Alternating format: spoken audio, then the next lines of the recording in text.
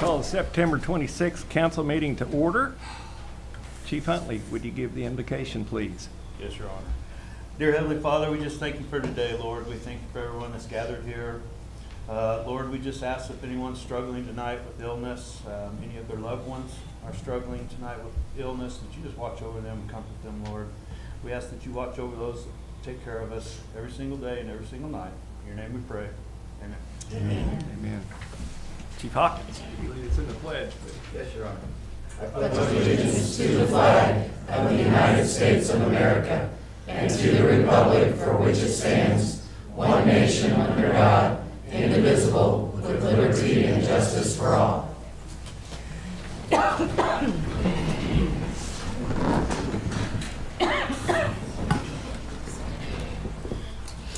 right. So, a couple of quick announcements. First, council members, please remember to speak into your microphones. This is our first trial run of live streaming the council meeting online, so it's important that everybody speak into the mic so we can be heard. Hopefully this goes well and it'll be a regular thing at this point. All right. Second issue, you haven't noticed it's a little warm in here and the AC is out and it's not going to be repaired in time for the meeting tonight. So please bear with us. We're trying to make it as cool as we can possibly make it, which is not very cool. All right.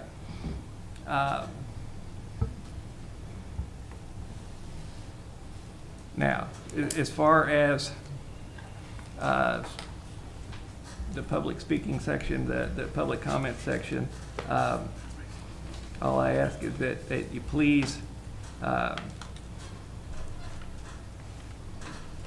be mindful of the folks that are in the audience, the folks that are up here.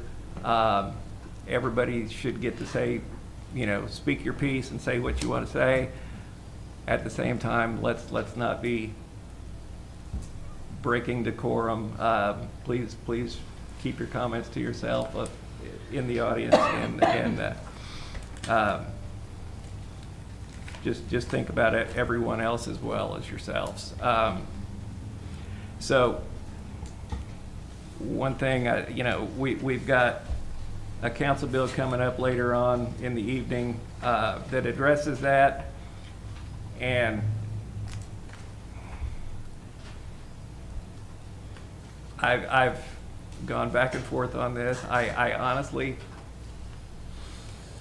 don't believe that council bill is necessary. We've got things in place, so I'm going to back my support off of that council bill. However,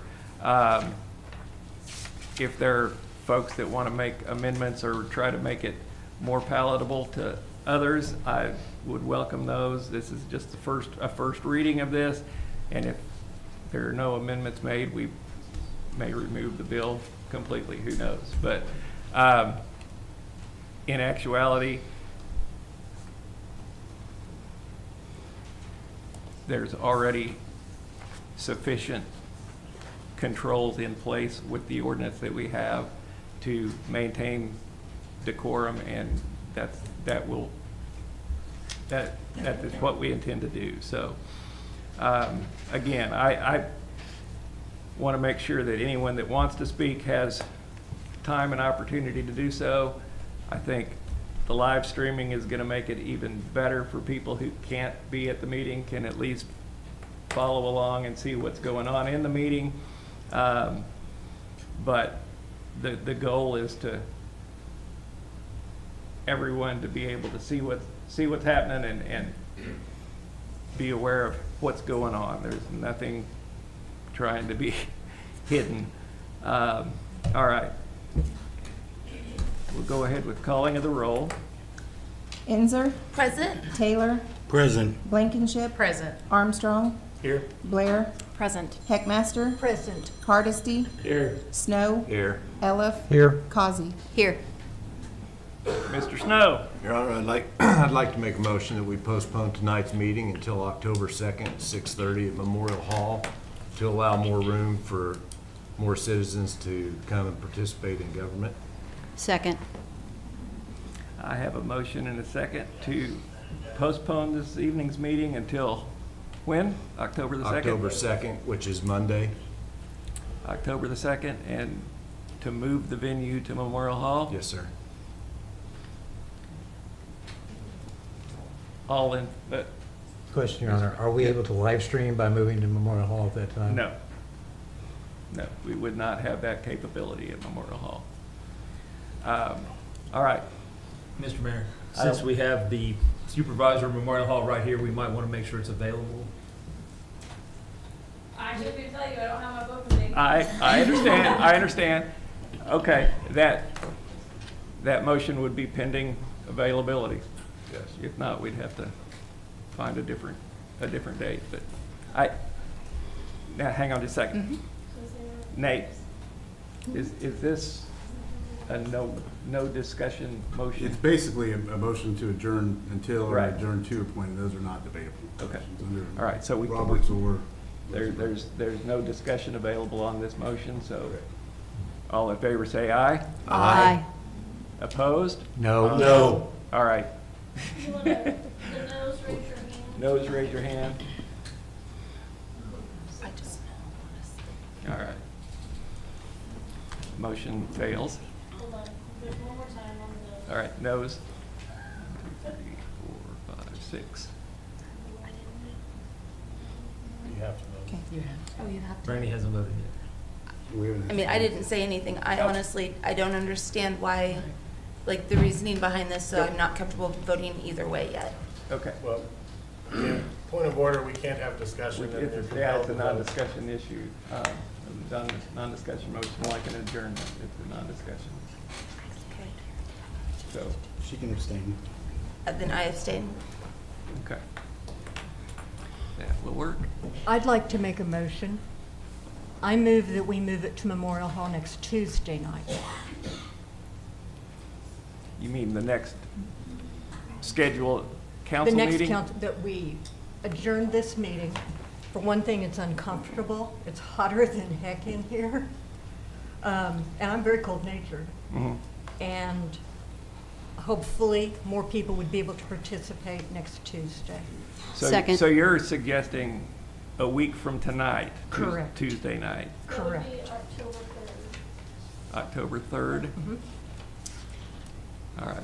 Second. There's a motion and a second. Point of order, Your Honor. There is a specific a place on the agenda for council members to give comment. I think any discussion or motions would be appropriate for that section once we arrive there, especially if we're talking about future meetings. How does So that? I would motion to return us back to the agenda as stated so that we can move on with business. Well, point of order, I believe that the mayor can actually recognize anybody at any time, Mr. Armstrong. It's appropriate. It's a consent agenda, and so somebody's objecting to it, that's fine.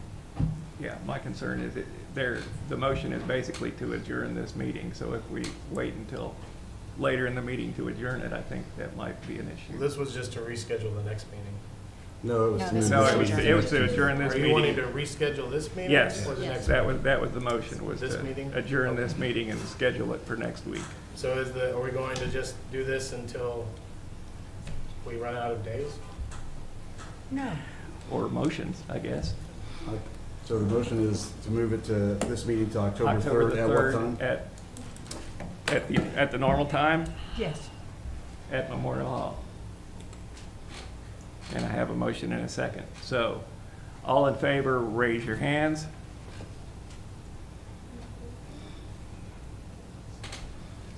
Those opposed?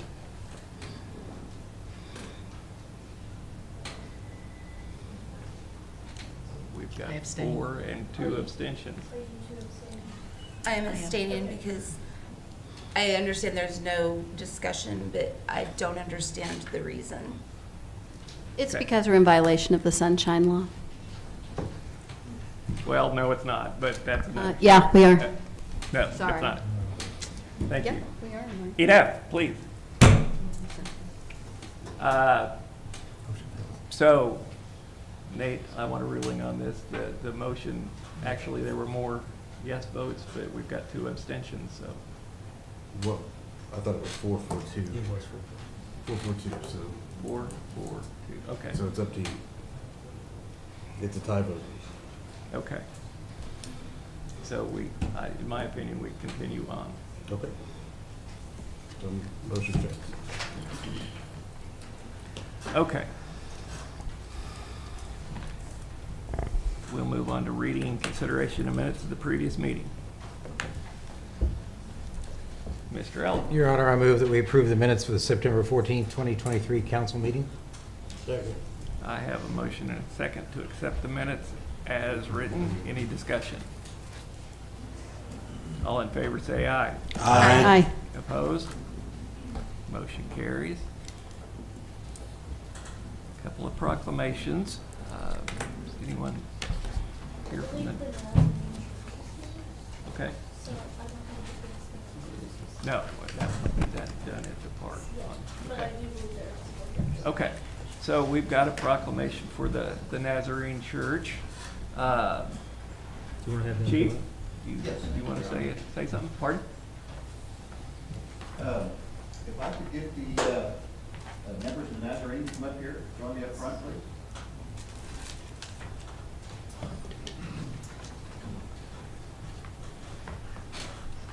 I just want to say just a little bit before the mayor actually does his thing. As most everyone here probably knows, I think I've worked more Marion days than probably anyone in the history of the Carthage Police Department. I have experienced command centers that was a trailer about this big, and I'm not really joking when I say that at all. It was not much bigger than that. The big green bus, I'm sure that most everyone else saw, although it was much bigger, it was in very poor condition. Sometimes we didn't have one at all. We just had a tent. And so the kindness and that was extended to the police department and the city of Carthage by the Nazarene Church, for me and my department, you guys went above and beyond.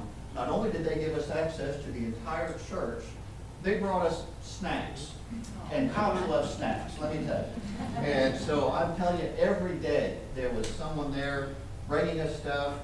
We tried to clean up after ourselves, but they did that as well. I can't thank you enough. I really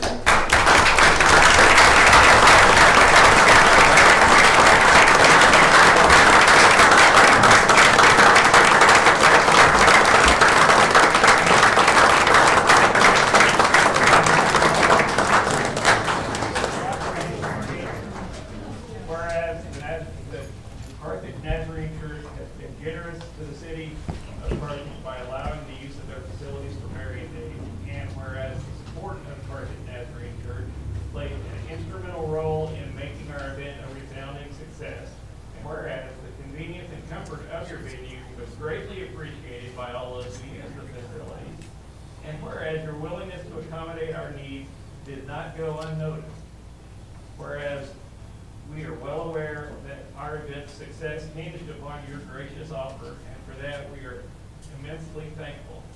And whereas your kindness and partnership truly made the difference, we are thankful for your invaluable contributions to our event. And now, therefore, I, Dan Reich, Mayor of Carthage, honor and recognize.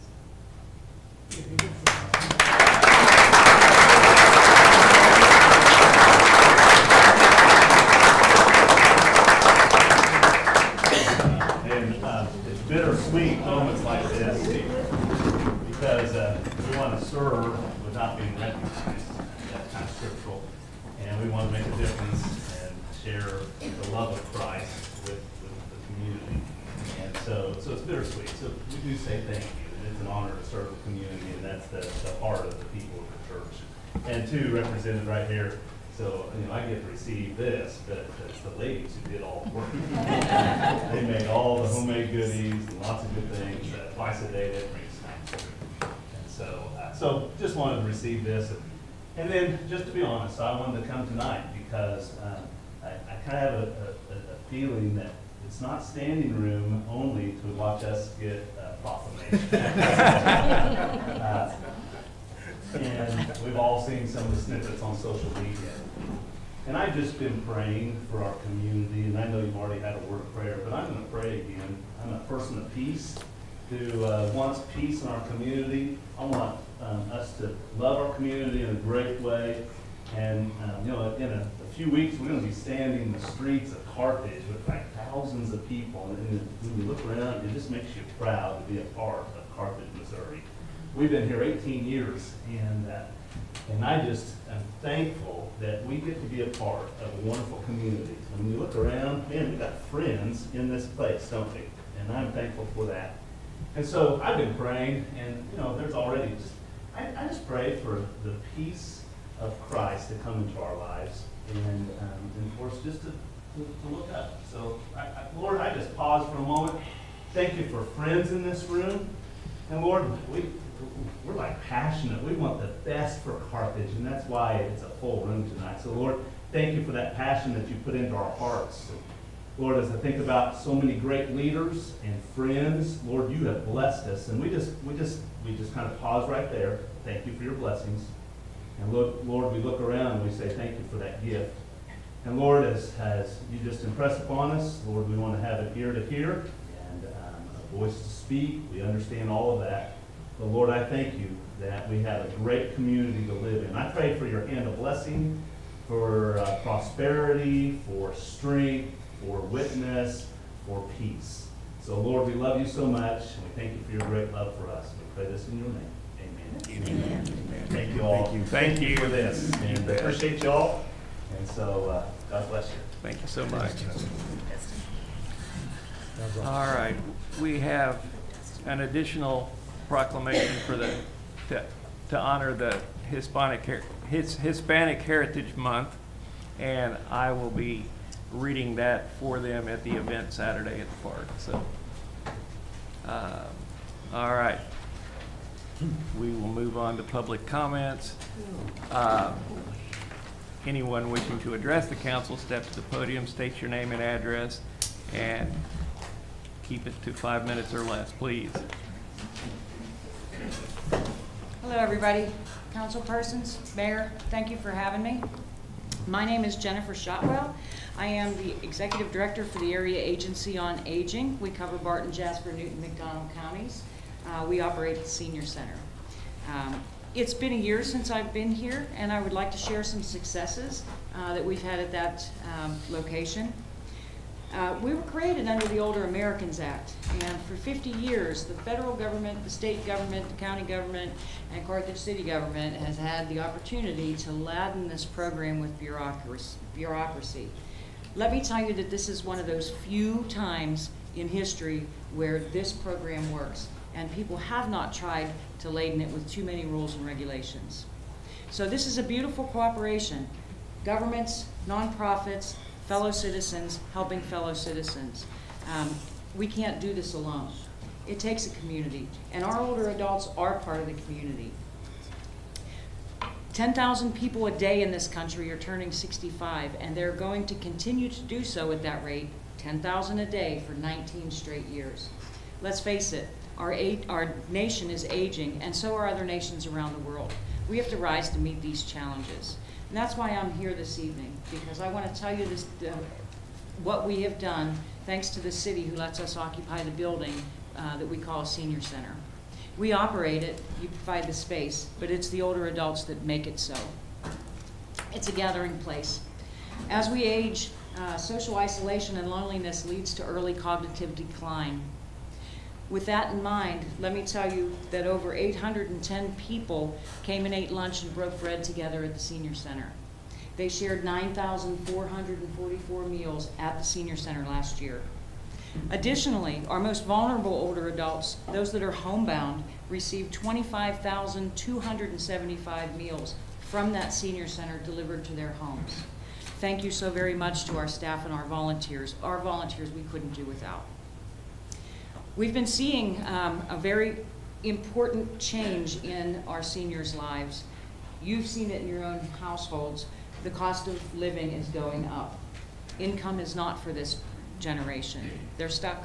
A lot of you know what I'm talking about. We've seen a lot of bare shelves, so we continue to send extra groceries in addition to that home-delivered meal. In fact, last fiscal year, we sent 12,200 pounds of groceries directly into the homes of senior citizens. That's over 6 tons of goods. These are laundry soaps, paper products, extra food, canned goods, shelf-stable milks, shelf-stable orange juice, just so they can get by. No one should have to choose over washing their clothes or filling a prescription, but that is what we're seeing. So you know, statistically, what we see, 60% of the people that we serve here in Carthage are female. 67% live alone. 46% are over 75. And this is important because last year it was 55% that were over 75. And across our 4-county region, we are seeing this reduction in age in the number of people we're serving, and that's wonderful. That means we have younger olders coming to see us.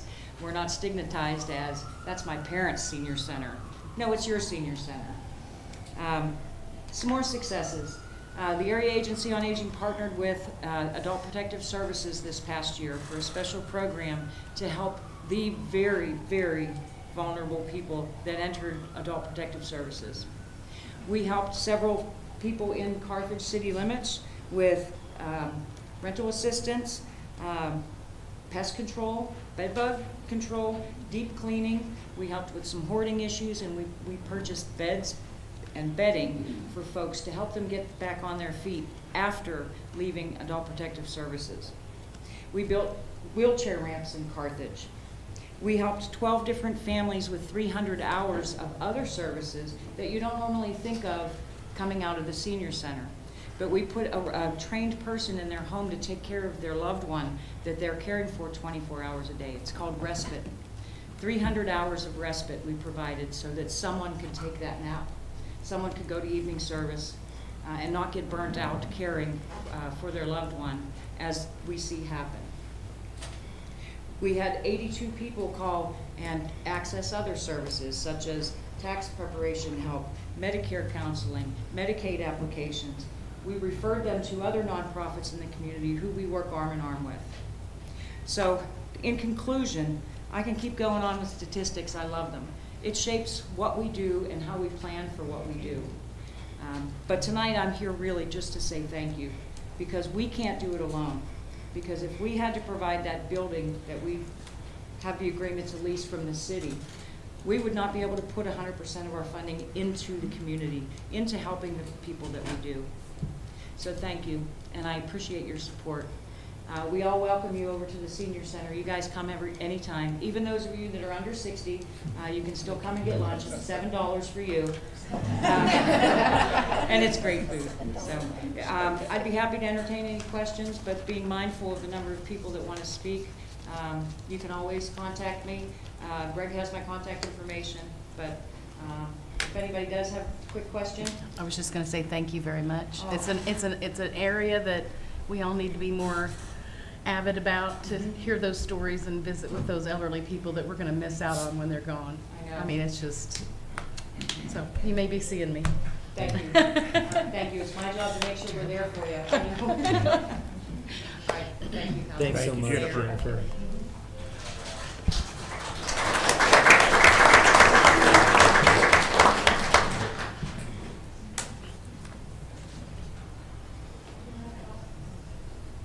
Mr. Mayor, I'm Alex Bouya, and I live here in the city at 1184 South Main Street.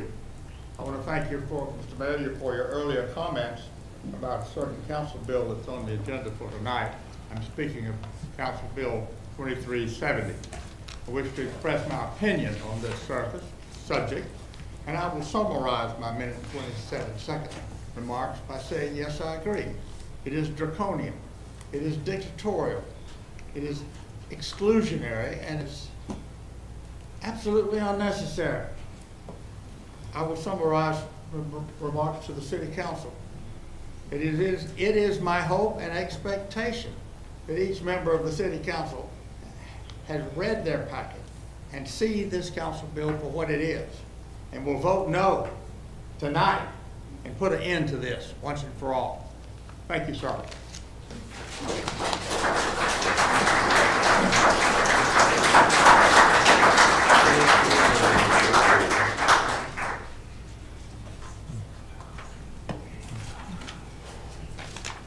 Well, I guess you're going to get your fill of the Booyers tonight. I'm Jackie Booyer. I live at 1184 South Main Street with that previous speaking gentleman. And thank you for letting me have this opportunity to talk to you. And I think the council and the administration has bigger and more important issues than Council Bill 2730. Sometimes, though, meeting in public like this and having an opportunity to speak to the council is the thing that works the best. Sometimes you call a council person or you send them an email, and I will tell you from having been on the council for 13 years, they're not always complaints. Sometimes it's to ask for more information on something that's going on in the city. So it can be a good thing. It can sometimes be so not so good. Sometimes they really insist that you vote the way they want you to. But there are different opinions within the council. There are different opinions within the city. But I think getting rid of CB 2730 is probably a very good move and lets the council and the city move on to other issues. And I would like to speak also of one of the items that was listed in that council bill, no clapping. Sometimes there are occasions when clapping and cheering are appropriate, and sometimes they are necessary. So I'm glad we had the occasion to celebrate two groups of people tonight. The council has shown some division and differences among its members, as well as is happening within the community. But the council members are responsible for the actions that leadership has taken, both the mayor and the administrator. There are results of incompetence that have been exposed to the citizens, but some issues have not yet been brought into the public eye. Some of the things that we are experiencing come across as spiteful, as well as unnecessary. And there are some issues that have not yet been brought before the public, and I'm sure that in future meetings they will come forward. And have you created a way to undo some of the things that we consider a mistake? The railroad and the bridges. That is going to be an expensive proposition if it's not resolved. The industrial development management comes to mind. You know, there are some issues between the council and the administration and the industrial committee. I hope those can be worked out in an equitable manner, that issue can go forward and help our city by developing businesses and opportunities. And there are simple things. CWNEP board, it's an excellent board. They promise and provide necessary services to the citizens, and they also manage to give money to the city. And your appointees that will be listed tonight may be ready to serve and may be experienced and have experiences that will help them to become a knowledgeable board member. But why was the change necessary? Why? That's a question that has not been answered, and it comes across in the community as a play for power. And other things that happen in the city because of management and the council. I was on the council when the airport was done away with and Myers Park was developed as a great new center for development in this community, and it's taking 25 years to have it happen. But when it did happen, the city spent a lot of money. They planned the streets, they did put in all the utilities, water, sewer, gas, whatever was needed for somebody to move in and be able to build something right there. And we sell it for reduced prices. The city does have the right to recoup some of that money that can be used for other issues that are before the city. Thank you for the opportunity to talk. I'll try not to come back too often.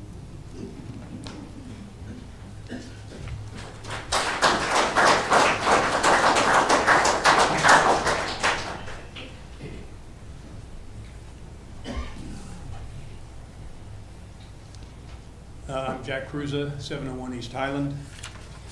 And my comments from the last council meeting apparently need some clarification. And I think the notes in your council packet from Mr. Dagnan probably didn't do the job. Apparently, my comments raised some concern for the security of the Steadley grant, and thus the viability of the industrial park project. Mr. Dagnan notes that he contacted Tony Twyman, the representative of the trustee Bank of America. I have absolutely no problem with that. And a prudent approach would have had him say, hey, Cruza made some comments at the last council meeting, and it raised some questions and asked about the status of the grant and if the commitment was still firm. Instead, in true command and control fashion, he chose to attack me. He did not share this with you, but his email to Mr. Twyman said, and I quote, "Does Mr. Cruza have the authority to make such comments on behalf of Steadley? And are you, as trustee, comfortable with an advisory committee making such bold comments?" I interpret that to say, hey, you need to get a muzzle on Mr. Cruza and probably should get rid of him on your board. Well, here I am, and I'm not muzzled. Council members, I hope you can see that that type of leadership style is not right for this city. If you read the text of my comments from last meeting, you note that the very first thing I said was that I was speaking on behalf of the advisory board. At no time did I say I was speaking for Bank of America, nor did I suggest that I had the authority to do so. And as far as speaking so boldly, I was not just speaking for myself. I was speaking with the unanimous support of all 7 of the members of the advisory board. They all reviewed my notes before the meeting, and they all approved them. So the boldness covered the breadth of the entire board. Now back to the grant status. Mr. Twyman did confirm that the commitment is still there, but he does want to see the formal management agreement signed as recommended by the advisory board. When that happens, the first installment will be paid. Again, if you reread my comments from last meeting, I think that's pretty much what I said. Admittedly, I came at it from the negative side, saying that no agreement, no funding. But Mr. Twyman and I both said the same thing. One last point. Mr. Dagman's note in your packet says that Mr. Twyman noted that the board has not made any statements about not funding any future city requests if they have Mr. Dagman's name on it. I confirm that we have not. Any future grant requests by the city will stand on their own merits based on need, community priority, fit with the trust mission, and of course, confidence that the funds will be well managed. It also says that Mr. Twyman said that no comments about the lack of trust in city leadership have been conveyed to him by the advisory board. Let me comment on that right here. While it hasn't been a topic of recent board discussions with Tony, every one of the 7 of us has voiced individual concerns among ourselves about city leadership being off course. And there surely is a problem with trust.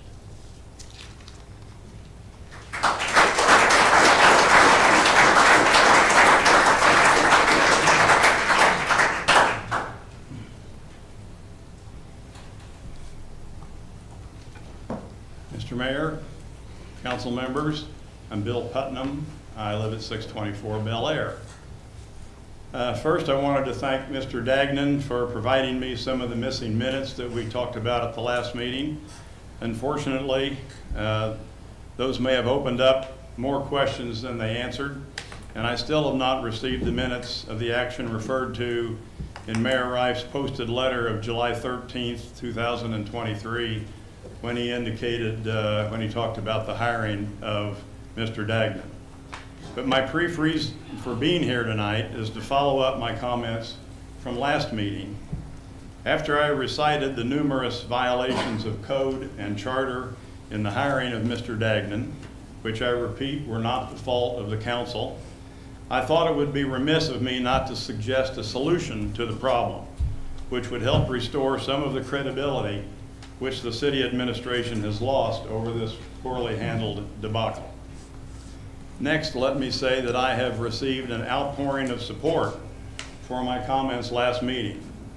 I have received numerous messages from folks thanking me for speaking up and pointing out these violations.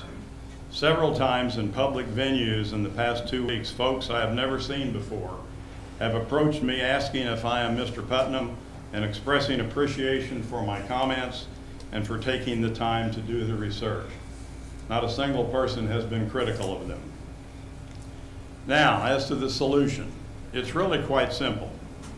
First, as the proper procedures were not followed in the hiring of the city administrator, the council should declare the position of city administrator vacant.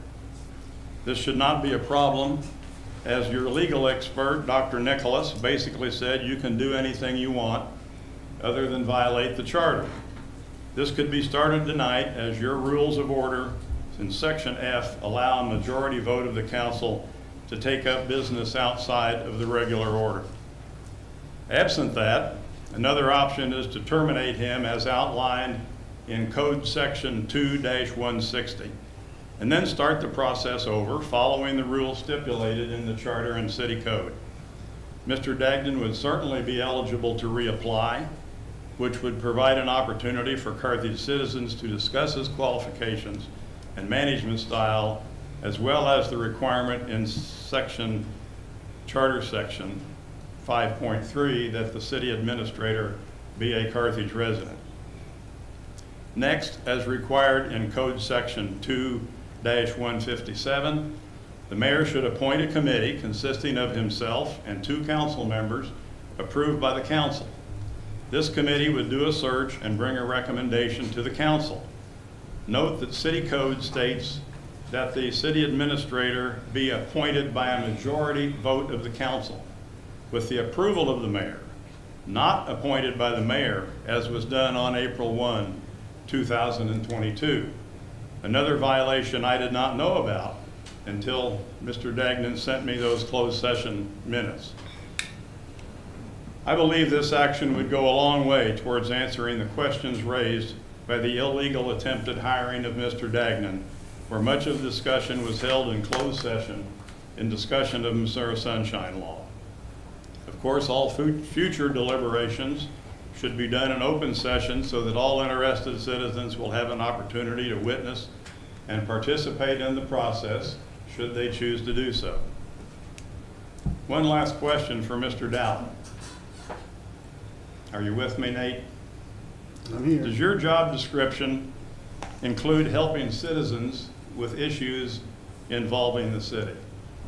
In other words, if the council won't take action to correct these violations of charter and sunshine law, what recourse do we, the citizens, have? Well, if there's a violation of substantive law, you can sue the city under writ of mandamus, all sorts of things. So the whole allegation or whatever you said that we can violate whatever we want, that's not accurate. You can violate procedural ordinances, such as the vote tonight to move the meeting. That would be a procedural ordinance that says the meeting has to be here on the second Tuesday at 6:30. That's a procedural ordinance. And so if they violate that, that's something that this council can do because they are acting as a whole. The same as the committee that you talked about that is all made of the same people that hire the city administrators. The council of the whole can vote on that without going to committee. That's a procedural ordinance. But if there's a substantive law that's being violated, the people can sue the city. That's not... Well, I assume that most members here are conservative folks who would not dream of violating the Constitution of the United States. The charter is basically the Constitution of the city of Carthage. Okay. And it's been violated a couple of times. And there ought to be a way to address that and get it corrected. And how do you get it on the agenda to be discussed? And if you all aren't willing to do that, is our recourse to go to the Attorney General? I don't it's a question for me or not. Oh, yeah, you can go to the Attorney General anytime you want. I mean, that's, Okay. I don't thank know you. what violations of the charter you're speaking. So, Bill, you mentioned that the council could vote against procedure this evening, and that's okay, but that's exactly what happened during that hiring. It was procedurally unusual, but it was voted on by a unanimous vote by the council to hire Mr. Dagnan. So, But that was in violation of the charter. You can violate the ordinances, you can oversee them, but your man last week, Mr. Nicholas, said you can't do that with the charter. The charter requires a vote of the people. That's right.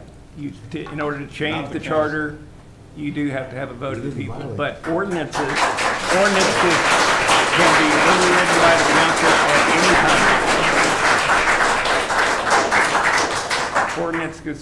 Ordinances can be overridden by the council or can be voted on in spite by the council at any time, and that's exactly what happened. So there was nothing illegal about the hiring of Mr. Dagnan.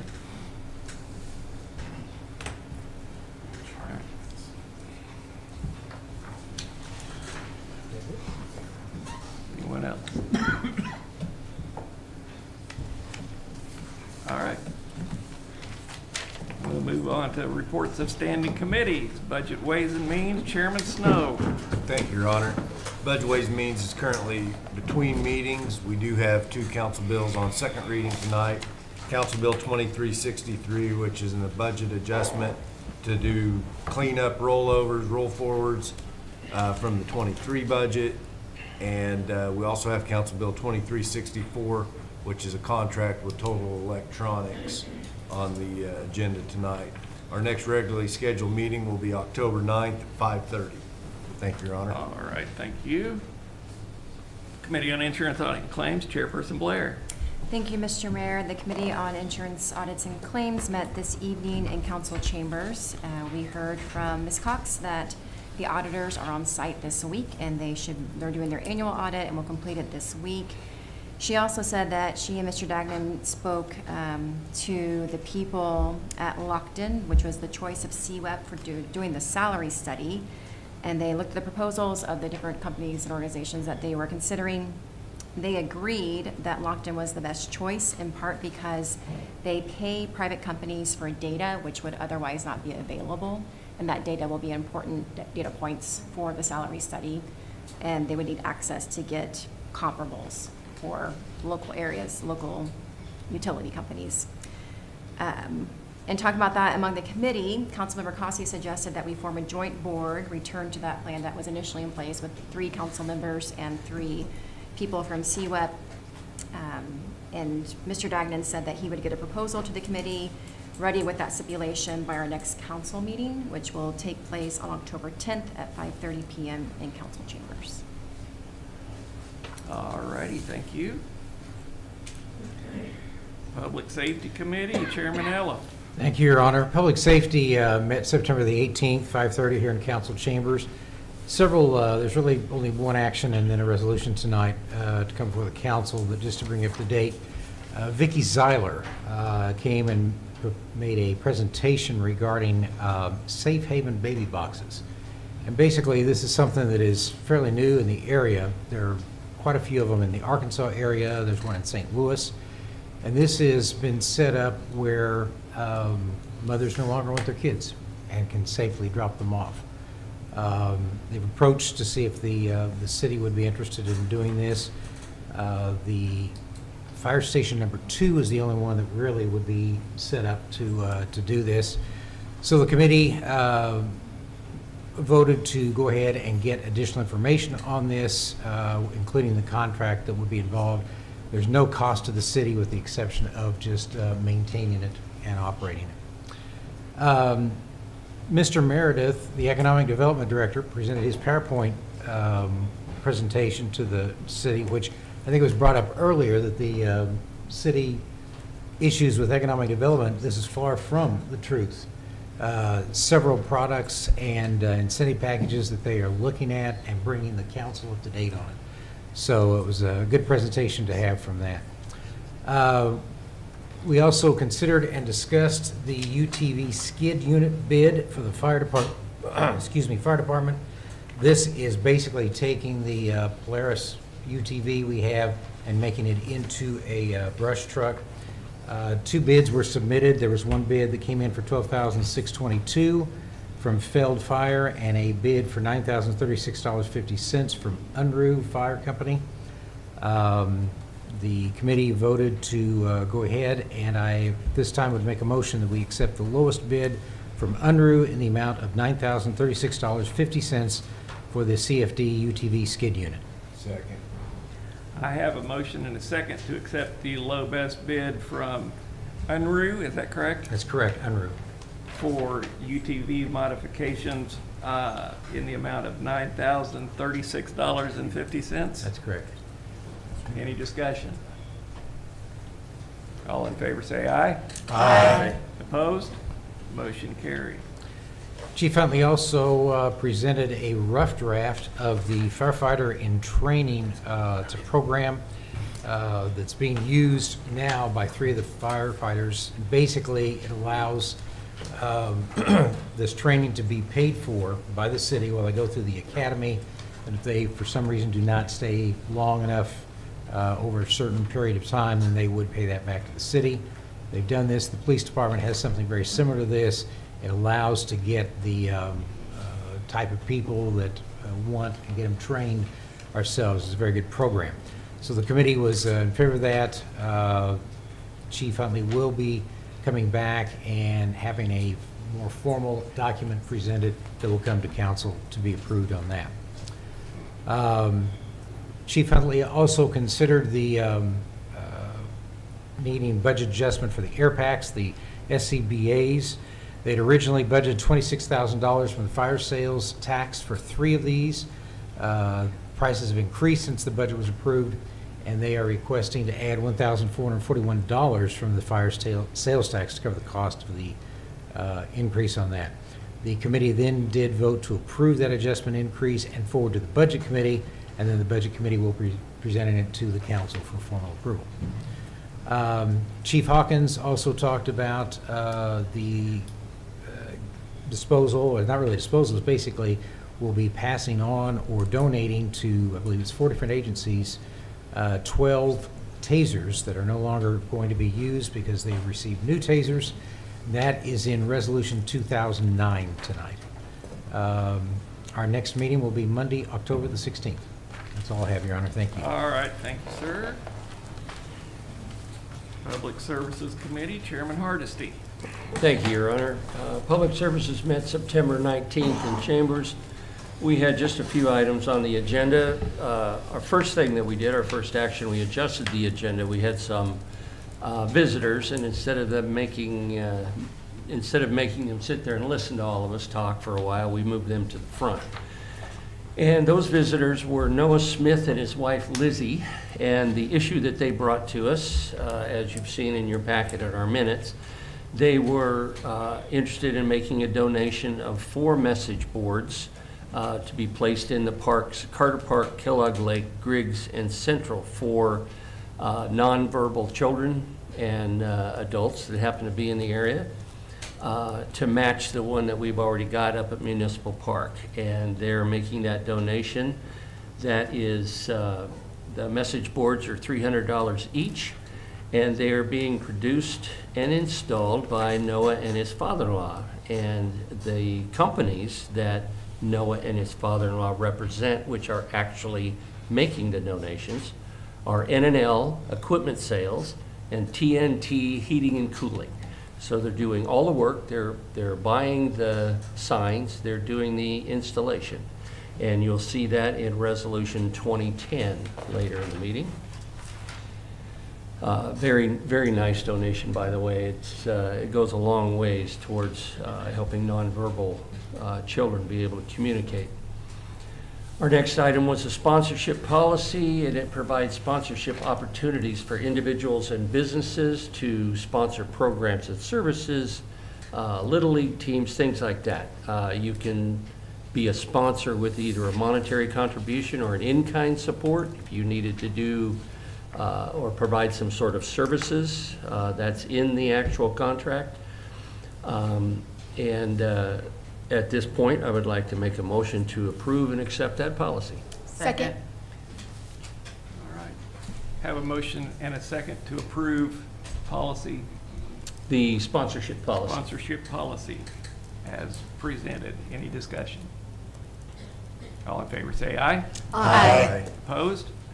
Motion carries. Your Honor, our next item of 4 was the lighting bids for Memorial Hall. We had 2 bids that came in, one from Joplin Supply in the amount of $16,540.50. The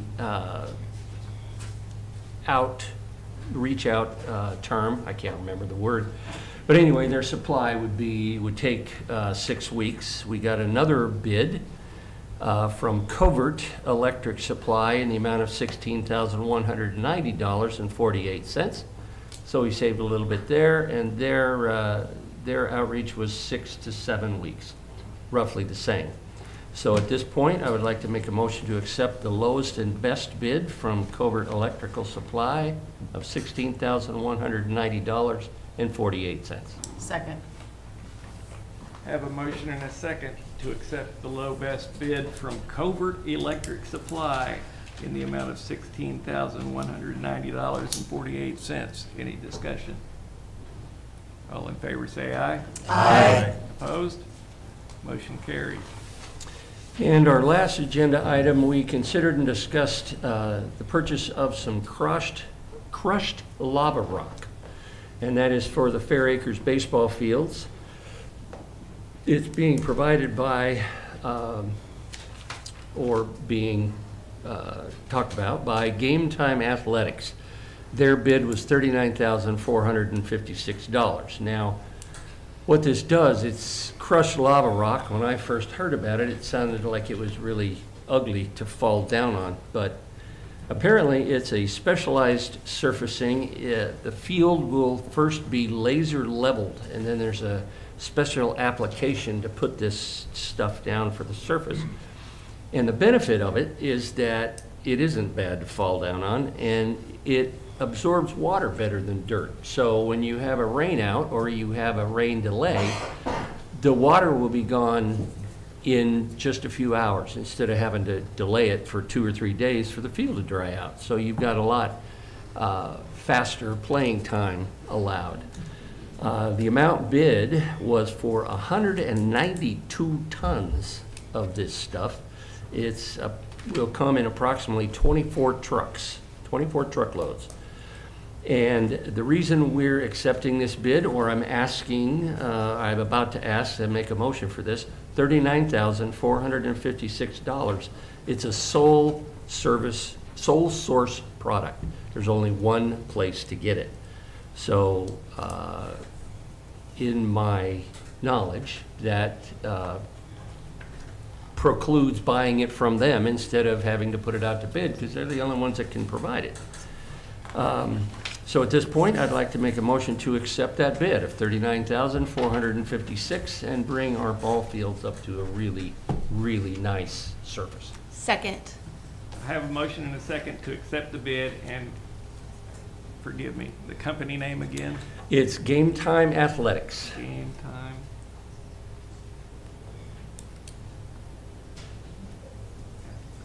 Okay.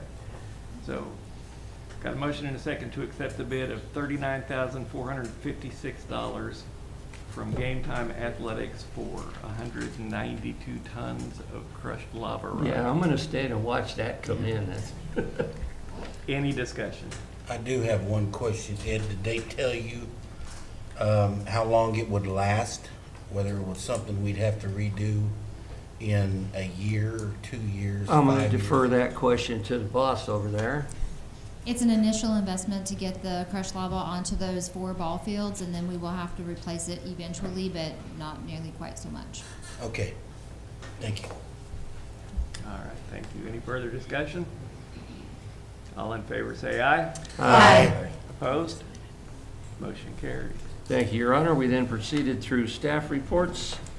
And our next meeting is a special meeting to to look at some quick business that is under a quick time factor. That'll be a special meeting at 5 o'clock on October 3rd in Chambers. And our next regular meeting will be at our normal time, 5:30, on October 17th. Thank you, Your Honor. All right, thank you. Public Works Committee, Chairman Armstrong. Thank you, Your Honor. Public Works is currently between meetings. Our next regularly scheduled meeting will be the first Tuesday of October at 5:30 in council chambers. All right, thank you. We'll move on to reports from special committees and board liaisons. Ms. Heckmaster. Your Honor, I'd like to provide information regarding the Vision Carthage. So they met Wednesday, September the 20th at 7:30 a.m. at the CWNEP boardroom. A major action that was taken was that the board approved Leanna Canfield as the new executive director. So if you see Leanna, congratulate her. Leanna previously served as the project administrator for Vision Carthage, and she brings valuable expertise and experience to her new role.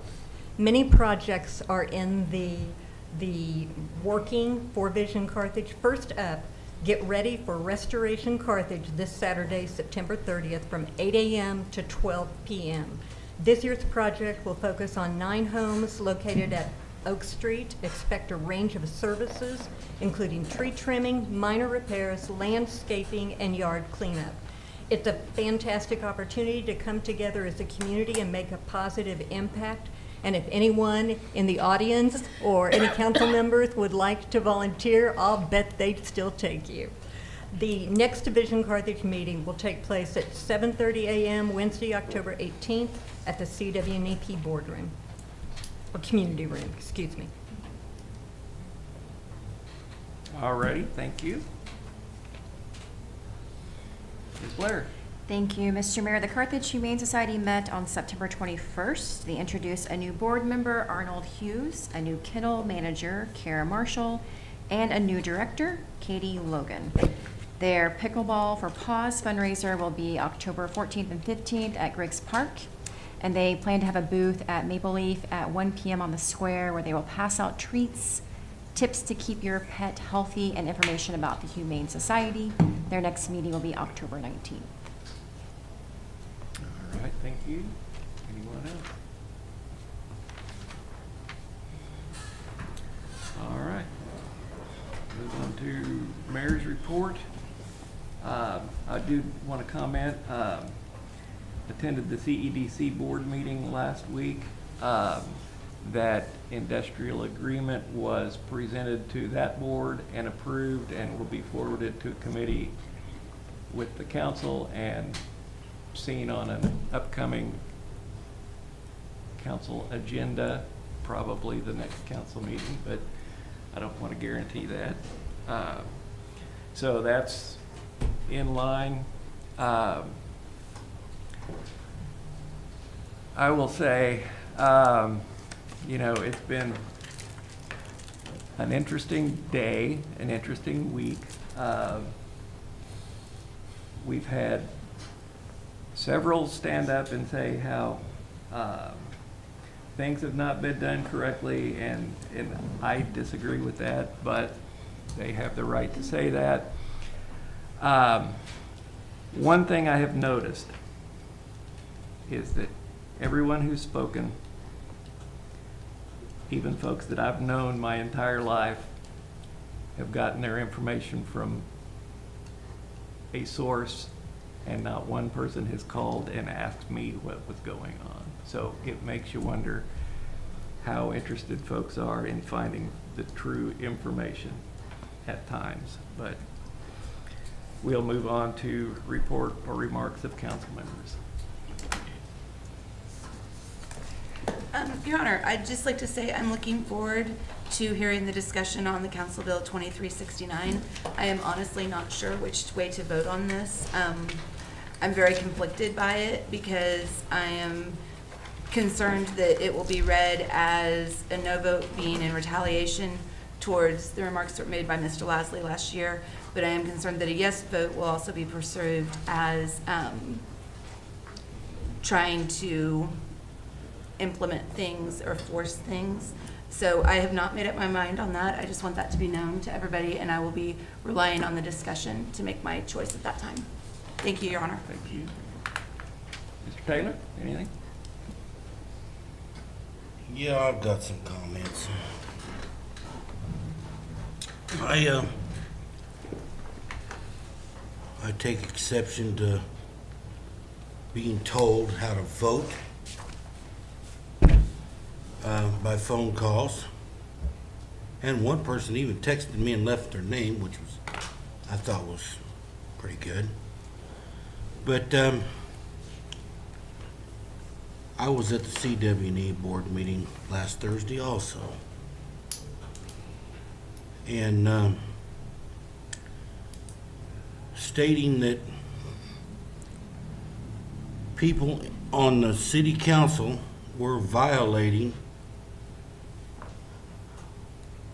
the charter, coming from the people that they have come from. It's the pot calling the kettle black when you, meaning the CW&EP board, hire a outside attorney when that is totally against the city charter. And if you want to look it up, it's 2-319. And then we asked who was paying said lawyer, and what we got was 20 minutes of, we don't know who's gonna pay him yet. So I don't know what kind of lawyer y'all get, but any of them I ever dealt with, they had the money figured out right up front. And if y'all don't like me, that's fine. I'm being as transparent as I can be. You want to know anything about me, you come and ask me, I'll tell you. I won't lie to you, I won't back up. I am a retired military vet, and as Mr. Bill said earlier, I believe that my oath to protect the Constitution from all enemies, foreign and domestic, is still in force. And if you have a problem with that, I guess you're gonna have a problem with it, because I'm not going anywhere. And if you think I'm gonna vote to get rid of the city administrator because I get 1 or 2 bad phone calls when I turned around and got 7 that congratulated me for what I was doing, you have another thing coming. So whatever you thought you knew about me, figure it again. I'm going to do what is best for the citizens in this town and what is best for the people in my ward. And I've heard from the people in my ward for the last 2 months about why we're letting this run on and run on and run on. Y'all want a line drawn in the sand? I drawed it. There. Thank you, Your Honor. Ms. Blankenship? As a 5th generation, over 100 years, my family's been in this town. I've received 2 calls in 2 days. One was addressing the ordinances on the time limits and things, which I heard them out, and we agreed to disagree. Very polite conversation, not in my ward, but I still listened wholeheartedly. Today I was at work, and one left a message encouraging me to stand firm on our beliefs if there's things that we don't agree with or agree with. So as with Brandy, I'm conflicted on whether the ordinance, Mr. Lasley was saying they're not going to condone that from his comments in the last council meeting, or whether he was stating that that was a positive and they were in agreement with it. So I will have to hear out what everybody has to say, whether I vote yes or no, and if I have to abstain, and that's possible, that may be my vote. That's all I have to say. Nothing this evening, Your Honor. Ms. Blair? Thank you, Mr. Mayor. In hearing the debate on whether we are breaking sunshine law by having a meeting here where we have to turn people away, I do think it's worth having a discussion about accessibility. I don't know how live streaming it changes that discussion, if people can access it from their homes. But I think accessibility matters, whether we have it here and have people participate as we want our citizens to participate, or if we move it if we can plan that with plenty of time to make accommodations for everyone that need to be there or want to be there, I would just like to have that conversation so that we can not be reactive or responding last minute, but have a plan moving forward to make it so that we can all have participation at our meetings. I completely agree. The deal with this evening was, you know, too short a notice. Memorial Hall was already booked for tomorrow, so the vendors were going to be there this evening placing their, you know, displays up, so it was not available. It also took us about a week to get the PA system up and working the first time we did it. So, you know, tonight was not, it was not possible, but future meeting, if possible, you know, that's fine. We can make that happen given an amount of time to get it done. Is there a third option that we have besides Chambers and Memorial Hall, or is that it? That's all I'm aware of. I mean, I don't know of any other buildings that are big enough to handle the capacity, and none that the city has access to or that the city has management over. And when will we know if the live streaming was a success in our attempts tonight? Do we have any? It's going right now, okay. So as far as I know, it's successful. Yes, sir? As a third option, I would throw out the community room at CWEP. Well, there you go. And then one last thing I would say, I also had some constituents reach out about CB 2370 regarding the order of business, and I just commend you for having the courage to say, I've changed my mind and I understand that this is not what people want, and I thank you for that. Thank you. All right. Thank you, Your Honor. So Chris Taylor and my orientation session with Greg Dagnan, he stated that there are a lot of ordinances and even the charter that we don't always follow. So he said, it's not how we do things. So why have we spent months trying to change the CWEP board members? Is it because we need to? I don't believe this is the case. I'm grateful that the mayor is appointing quality individuals, Sid Teal and Tom Garrison, to potentially become the new CWEP board members. I'm saying potentially because of the uprising in our community from concerned citizens. This uprising, from my perspective, has become a tsunami. I could not believe the number of calls I received. The city and their mayor is now viewed as untruthful. With broken promises. In the CWEP board meeting, Mayor Rice stated that he didn't know about the article featuring Nate Daly in the Carthage Chronicle. Nate stated in the council meeting that the mayor did know. Who do we know? Who's telling the truth? So I will address that right now. When that was brought up, I didn't know what article they were talking about. I had not read it. I had not seen it. I had no idea what it was regarding. And Nate was right. I was aware of it. I saw the thing before it was written, but that was 2 or 3 weeks prior to that. So it was not in a time frame that I was still had that in the forefront of my mind. So if I had a little brain hiccup and didn't remember exactly what article was being talked about, so be it. So the mayor has agreed to multiple solutions with CWEP. Each time he has reneged on the commitment. Major Rife, what's driving these changes? Why can't we stick to our word? I think we're following through with exactly what we've said we were going to do. There's, you know, in order to not follow through, it takes two sides, and you're looking at one of them. Both sides have not held up their end. And I'm not saying that's good or that's bad. I'm saying that it is what it is. We want to get through this. That's what everyone's trying for.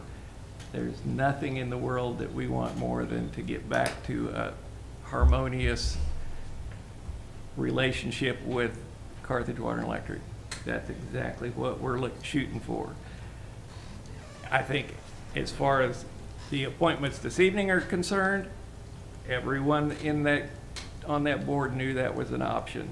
And everyone on that board knew that, and even said that was the way it should be done, was when an appointment is the term ends, that's when you reappoint someone or not reappoint someone. So that it should come to no surprise to anyone that we're appointing 2 new folks. New eyes doesn't hurt anything. It just improves the scope and the capacity of a board. So in the minutes in this packet, it stated that the recommendation was 1 board member would be replaced each year, correct? I think those are the new. That was one option, but at this point, nothing has been changed. So currently, there are 2 board members that their terms have ended, and that's who is being reappointed, or that's who is being appointed, those 2 board positions. They're both coming due at this time. Well, I would encourage you, Mayor, not to let behind-the-scenes appeals continue to tarnish your legacy to this community. People want us to operate. No idea what you're talking about behind the scenes. It's all been up front and out in public. What we're doing now will long be remembered. We have a reputation, or we need to have a reputation for an honesty and integrity to rebuild. So I would make a motion that we let the citizens see how we vote on this issue. Put a formal vote to show who's in favor of replacing the 2 CW&EP board members. I second. That's not She made it as a motion. a motion that was on the agenda. It doesn't have to be on the agenda. Would that constitute a straw poll? I think it is. Nate? Well, I'm not sure what the motion is, just a motion to, so we're making a motion to vote on. To vote on what we're voting on something that's later not- in the meeting. We can do it later. Okay. It would be new business. Yep. Making a formal opinion of the council, which normally is required by resolution, but I'll take a look. Thank you, Your Honor. Oh, thank you. Mr. Hardest. Yes, sir. Thank you. What I would like to say is tonight I very much appreciate both everybody being here and both everybody being polite to each other and polite to us. Yes, there have been comments that are pointed and accusatory, but that's your right. That's everybody's right to be able to say that.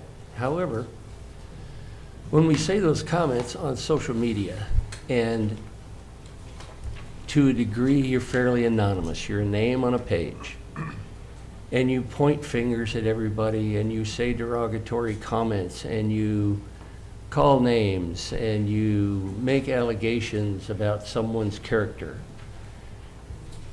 that's just as hurtful to the people that you're talking about as it is to yourself. And I'd like to say that all this crap that's been going on is starting to affect people's home lives. It affects their health, and it's not right.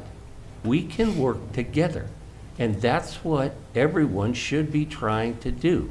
Don't look for the minutiae. Don't look for the tiny little detail that you can ride into the ground to make sure that that person is right. Let's think of each other. If there was a tornado that ripped through the middle of town, all this would go away and everybody would be helping everybody else. Why can't we do that? Why can't it be Christmas every day and everybody says, wow, thank you. Thanks for the help. Let me help you. Let me hold the door. let me not bash you in public over something that's little. Everybody thinks it's great and it's big and it's huge. But let's think of the end game. Let's think of how it is affecting everybody's health and family. That's not right. My wife has already said that if I have my third heart attack, she's going to sue somebody. So let's not get to that point. And we do have an older generation here that is all being affected. We're all being affected, whether we're older generation or not. But blood pressure's being risen. You've got a danger of strokes. You've got dangers of heart attacks. You've got families that can't go to events because they're afraid of who they might run into. That's not right, and that's not Carthage. I've only been here 13 years, but I fell in love with this town because of the people. Show me, please, the people that I fell in love with, please. Let's work together and stop the picking at each other, please. Thank you, Your Honor. All right, thank you. Mr. Snow? Thank you, Your Honor. I'd like to make a motion to table the mayor's appointment of Carthage Water and Electric Plant Board until such time that the ordinance or an ordinance is considered or not to realign the terms of appointment and the terms of reappointment to the board. Second. I have a motion and a second to table the appointments. Do we have a specific date and time, or? I don't. I know that it's been discussed that we realign the appointments to where one appointment annually at the same time, and to appoint 2 new members now would have to be readjusted at that time anyway, so let's just wait to do the appointments at that time. All right, got a motion and a second. You saying just to postpone consideration of that matter until later? Until. Yes, sir. Until That's a time debatable. when the ordinance has been amended. It is debatable. Okay. Mr. Armstrong? I believe Ms. Heckmaster was the one who was discussing the ordinance that we talked about in the joint committee. The one that you're also talking about, Mr. Snow. While I remain committed to working together with members of the CWEP board to get those ordinances before this body for a vote, I don't think that delaying putting anybody on the CWEP board is going to solve any of those problems. The 2 gentlemen who are terming out will no longer serve on the board, so we will then be operating with a board down 2 members. I think the best thing we can do is take a vote on the members that we have before us and get them started in learning the process if we approve them, so that whenever we do fix this, we're still going to be addressing the same problem and we're still going to fix it, but then we will have taken away their opportunity to learn and to get adjusted to this board for the term that they're going to be on anyway. So I'm not in favor of waiting. These 2 men don't need to sit in limbo while the council and the CWEP board figure out how we're going to deal with appointments in the future. I'm fully committed to making sure that we continue that discussion, but I don't think waiting is going to serve anyone. Thank you. Mr. Snow? I'd like to reply to that. I believe that with 2 empty seats, that may put a sense of urgency for that matter to be brought forward sooner rather than later. So I believe that vacancies may create a situation where we need to get that done sooner and a sense of urgency. Thank you, Your Honor. All right, any further? I can speak to that. Sure. I mean, as for a sense of urgency, I spoke to Mr. Dagnan about that very issue last week. I spoke to Chuck about making sure that we keep this process moving forward. I've spoken to members of the CWEP board. It is forefront in my mind that we continue to have these discussions and that we make progress. And so as far as the level of urgency, I am feeling that and I am encouraging that, and this vote will not change how I feel about that. So denying these men the opportunity to get acclimated to that board, I think serves no purpose. All right. Anything further? All right. All in favor, say aye. Aye. Favor of tabling it? Tabling, yep, this is the motion to table. All Can you right, read so that? raise your hands, all those who say aye. Those opposed, raise your hands. Motion fails. Nobody abstained. Nope. Also, Your Honor, at this time, I'd like to make a motion to repeal Council Bill 2370. Second.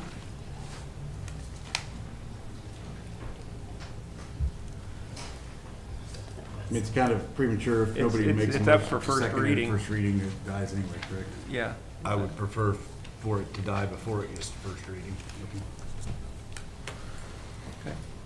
An objective being on the agenda, I think it's probably the better, Yeah, remove it from the agenda. Be, I think, a motion to remove it, or amend the agenda and remove Yes, okay. Council Bill 2370. Thank you, Your Honor. Yes. Mr. Ella. Your Honor, can we have, before we do this, can we have comparisons of what we have existing, what has been added? I mean, all we have in our package is the current one, is that correct? That's the one that's being presented, is what we've got in the But packet. you had said earlier that we do have some that is already in effect on it. And basically, Well, under the rules of, like, Rosenberg rules, there's a decorum section that deals with the mayor can control the meeting and outburst and how people are to handle themselves, things like that. So it's not a specific. It's not in the not a ordinance. specific ordinance, no, but it's discussed and dealt with in that manner. Okay. Actually, I believe I looked up, we do have an ordinance that pertains to this because if I'm thinking of the right one, right, this is the decorum ordinance. Because I looked up to see what we had existing and we do have something existing and this adds quite a bit to it. It lengthens it and extends the prohibitions on different activities. So there is something in place in our Yes, ordinances now. that's correct, but he was asking what was, the mayor was indicating he had that was in addition to what we had, so. I mean, the ordinance is there, it's section 2-34, let me pull it up.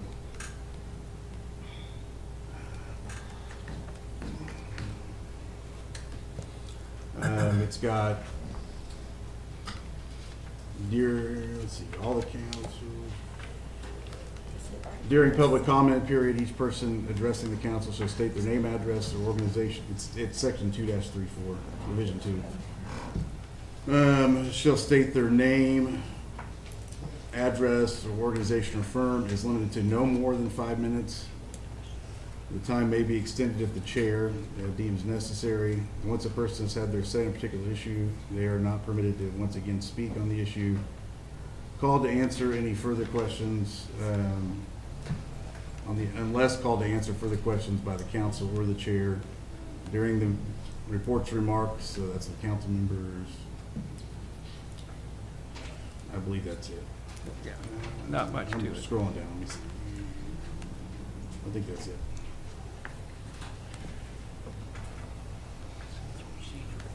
Okay. Mr. Snow. So the reason I'm opposed to this, and I appreciate Mr. Taylor's comments about upholding the Constitution of the United States, freedom of speech is one of the Bill of Rights that we have as Americans. And I believe that the citizens of Carthage should be not only encouraged to come talk to us, but they should also have the ability to participate by attending meetings. And I believe this council bill would limit those freedoms that we enjoy. Thank you, Your Honor.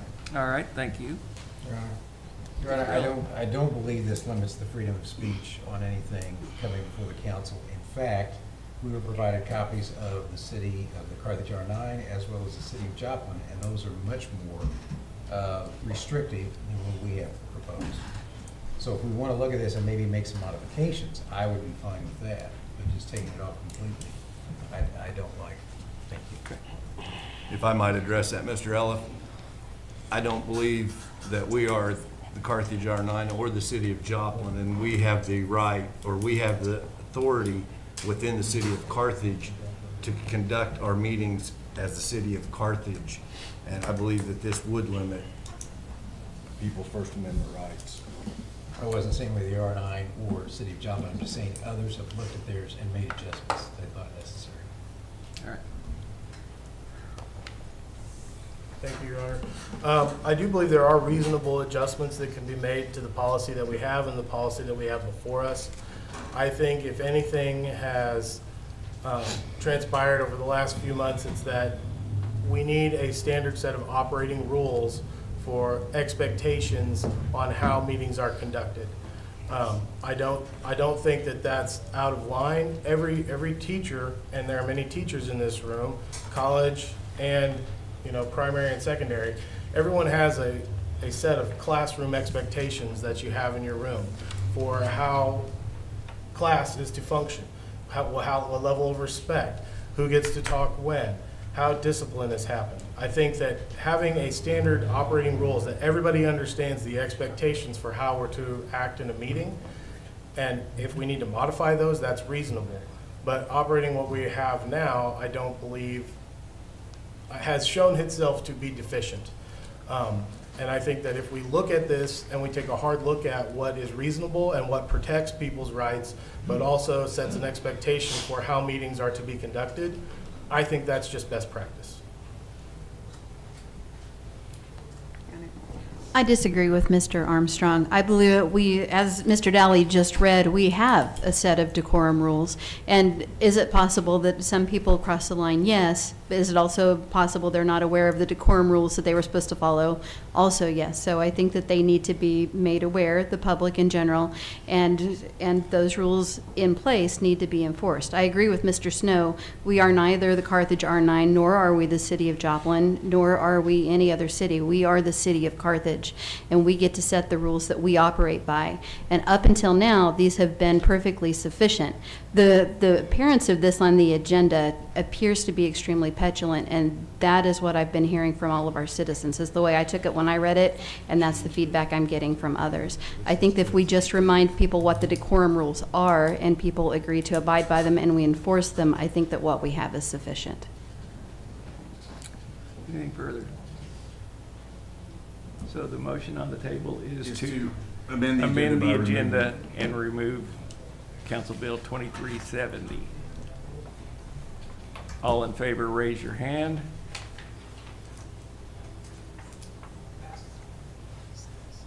All right, so motion passes.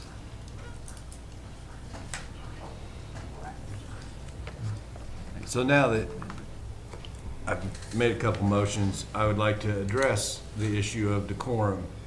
And I believe that decorum is important regardless of whether it's council meeting, how we conduct our meetings in our private groups, our organizations that we belong to. And I believe Ms. Cossey said the public may not know what the decorum of our meetings are. Our meetings are to be quiet. Our meetings are to be held with the council conducting the business without comments from the audience. Our comments from the citizens should be should be factual and not be led by mistruths or hearsay or innuendos. And I believe that the mayor has the ability to stop someone from speaking if they're using derogatory language or foul language, and ask them to either be seated or to stop talking. I believe if that person refuses, then that person is setting themselves up to be removed from the meeting. So we all have to remember that. I tell you, this whole summer has been a very long summer for me. It's very difficult when you're sitting in a position like this, and sometimes we know what we're getting into when we sign up to be on this city council. We have to make decisions that are difficult. We have to make decisions that may not be favorable to everyone. As my dad told me growing up, you can't please everyone all the time. You try to please the most people you can most of the time. So I understand why people are upset. I understand why you're coming to this meeting to talk about the issues that we have before us, that we have not been able to come to conclusion yet. But I ask that when you come to these meetings, if you're addressing me or any of these people on this council, the mayor or any of the city staff, be respectful. These people are my friends. How would you like it if I came to your house and said things like that to your friends or your family?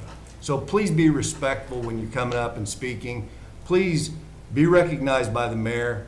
Be recognized when your time is up, and please participate by the decorum that we have, that it should be understood.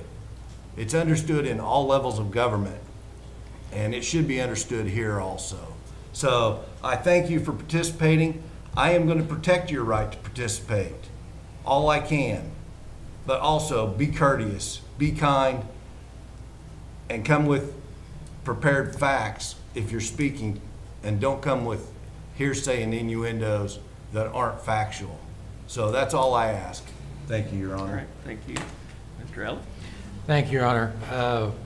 Had an email from one of members of the ward today on a couple of things, and I concluded the email, which ties in with what Mr. Snow, what several have said tonight, and it was this: we've gotten away from respecting the office because we may not like the person in the office. That's wrong.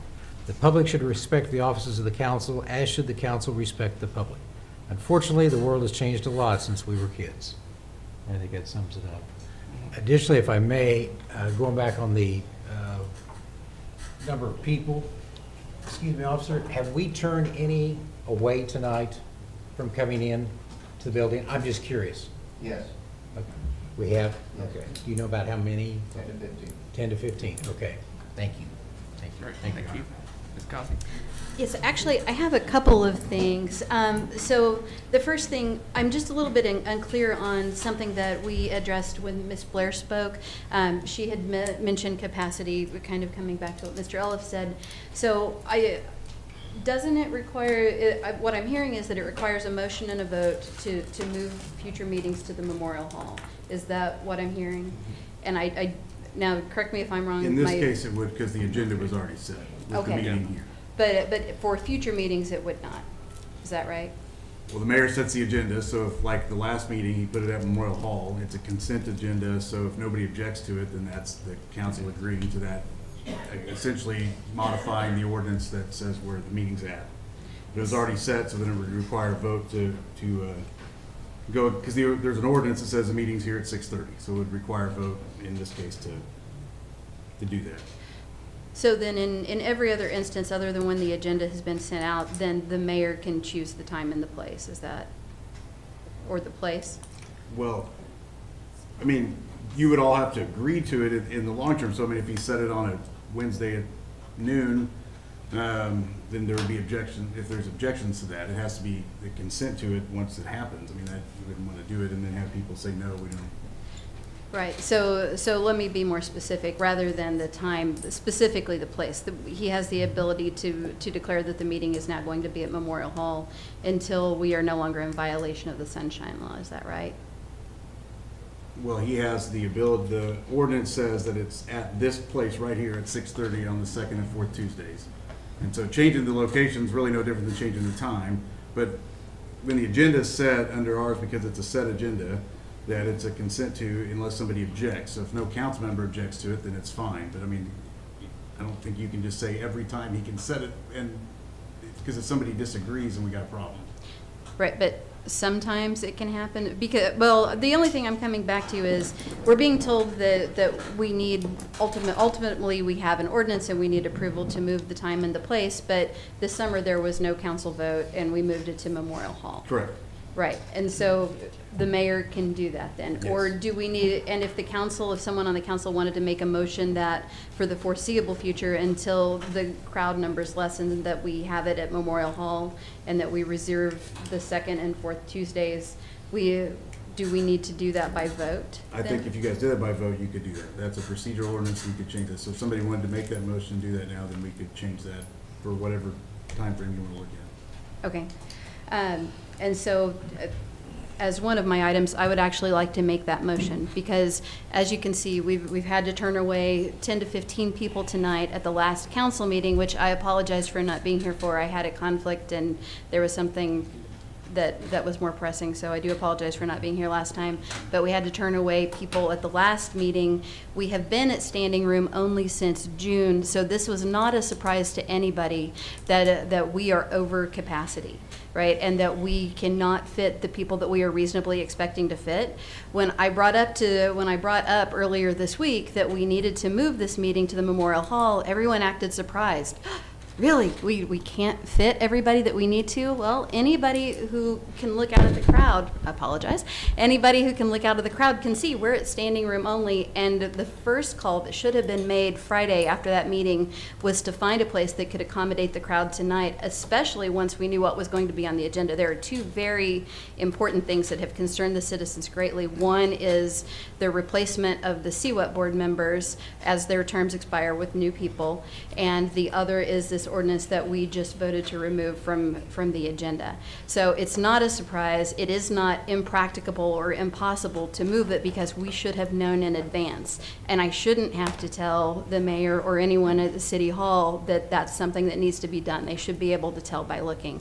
But at this point, I would like to make a motion that we have all future meetings until the numbers are such that we can fit sufficiently inside this room again without turning anyone away. I motion that we have all future meetings at Memorial Hall. Second. I have a motion and a second to move future meetings of the city council to Memorial Hall for the unknown length of time, which I guess we would have to Well, they can include set- the they can set their own. I think insurance they can audit set- and claims meeting as well. I think they can just set their own agenda. They can set your own, yeah, okay. All right. Can we have a discussion? I'm confused on when we can discuss things and when we can't. Is it all? Okay. Yeah, I think so, yeah. It's okay to do that now. So my question with that is, I do think having it live streamed is a really important resource. So I think we just need to think through the pros and cons of that. If we stay here, we can have a live stream. Do we get more citizen understanding of what's going on and transparency that way? Or do we get more citizen understanding and transparency by having it at a larger location, but that doesn't have the live stream abilities? So I think that's worth debating. So, yeah, there's the downside to that. Honestly, we don't have the capacity to even record and stream later at that point. Is it as simple So- as using someone's phone to live stream? Well- Could that be a solution? I mean, that's possible, but we don't have, you know, the PA and it's set up to make a quality recording to where anybody would be able to understand. And the acoustics in that building are so pitiful that you can barely hear what council members are saying, let alone on a recording. So, yeah, that's going to be a definite downside to that option. Mr. Elton. Your Honor, do we even know if every Tuesday night's available, or are we going to have to kick certain We do not know reserved that. building groups out? Yes, we do not know that. So I'd like to make a point to address Councilperson Blair's question. So you are right, there are some benefits to being able to live stream and being able to record. However, the Sunshine Law that I referred to earlier states that we need to be able to have a space to hold reasonably anticipated crowds. And so, as I mentioned, we have been at standing room only. This meeting and the last meeting, we have been over capacity. The issues that the people are here to see and to see us discuss are not being resolved and are not going away anytime soon. I hope they would, and I hope that would die down and then everyone would feel comfortable live streaming. But at this point, we are in violation of the Sunshine Law because we could anticipate this crowd tonight and we did nothing about it. And if we continue to do nothing about it, we are in violation of the Sunshine Law. And I have reported to the Attorney General, and I anticipate that many others will as well. Mr. Mayor, can I? Yes, sir. So not advocating either way. And I hope Michael Keith's in the audience and he'll tell me if I'm wrong about our technology. It took weeks and weeks to get this set up so the audio quality was correct and it was good enough to publish. It was a lot of work. The cameras were very difficult to get the right placement. And so if we go to Memorial Hall, Now, I was not at the last meeting with Memorial Hall. I was off because of my wife's surgery, but I heard the sound quality was terrible. Surely we could have somebody stand there with a video camera. Yes, you're right. It's not going to be probably of quality that we can publish. I'm not sure. You definitely lose the ability to live stream. And so, you know, technology-wise, there's a lot of things that Memorial Hall just does not have the infrastructure for. You know, at least we had the infrastructure here, and then it still took a long time. So I'm not advocating for it either way. I'm just telling you that you can't expect the level of technology over there as you have here. But not advocating either way. I know you guys will do what is right. So, Mr. Armstrong. If I may, what is the capacity of the Carthage Water and Electric Community Room? Do we know? I believe it's 150. I think tonight, last week, I know we turned away what? Three? We turned away 3 individuals last week or last meeting. Tonight, we turned away 10 to 15. That still puts us way under 100. I would make a motion to agend Ms. Cossey's motion from the Memorial Hall to the Carthage Water and Electric Community Room. Second that. Okay. Now, I've got a motion and a second. Before I call for the vote. So this is on the amendment. Just amending it to the This is the community. amendment, yes. Okay. I'm voting on the amendment, but I wanted to ask Mr. Bryant first off if that's an option. If our air conditioner doesn't work, I don't want anybody mad at it. Well, you know, it is what it is. We can fulfill whatever need this council need it has. We'll do our very best, and I have a feeling we can make it work with our audio, video, and with the help of Michael and our staff. I think we can come up with a solution that meets all the demands of the community. Okay. I hear you have Thank a good you. fiber connection. It's pretty. I think you know somebody that can do that, don't you? I think we can do it. All right. So I've got a motion and a second to amend the amendment, or amend the motion, moving from Memorial Hall to Carthage Water and Electric's community room. Any discussion? All in favor say aye. Aye. Opposed? No. Okay, one negative. Motion carries. So now the motion on the table is move meetings for the foreseeable future from this location to Water and Electric's community room for regularly scheduled council meetings. Any discussion? So I would like to make the point, I want to make sure that all of the council people understand that the discussion about technology, I mean, actually, it's been resolved because it sounds like the CWIP community room is equipped with technology, so that issue is solved. However, if it was not, the issue is still moot because the Sunshine Law, which is a state law, requires us to meet at a place where we have enough capacity to seat everyone who is reasonably expected to come. You do not get a free pass because you say, oh, now we're live streaming, you can watch from home. That limits citizen participation, and it is in violation of the Sunshine Law. Well, it does say, unless is impossible or impractical to do so. And I think that was the issue of moving it tonight with 1 day's notice. And it was not, we didn't have the space available that the council recommended to be moved to. Well, tonight's, unless, of course, you had paid attention to the crowds that we'd had all summer long. It's not our job. That's your opinion. I can't violate that. Mr. Armstrong. So I have two things in regard to this motion that we're making now. Number one, as far as Ms. Cossey's allegations that we're in violation of the Sunshine Law, I find that interesting and I disagree, primarily because if you have been in council for quite a long time, the average expected number of people to attend a council meeting is around 5. So historically, if you've been here for a long time, you understand like not very many people show up. Given limited experience, I understand like that might skew what you understand as the average number of people who attend council. So I think that's forgivable. Second, I think this is a great opportunity for the council to reach out in friendship to the Carthage Water and Electric.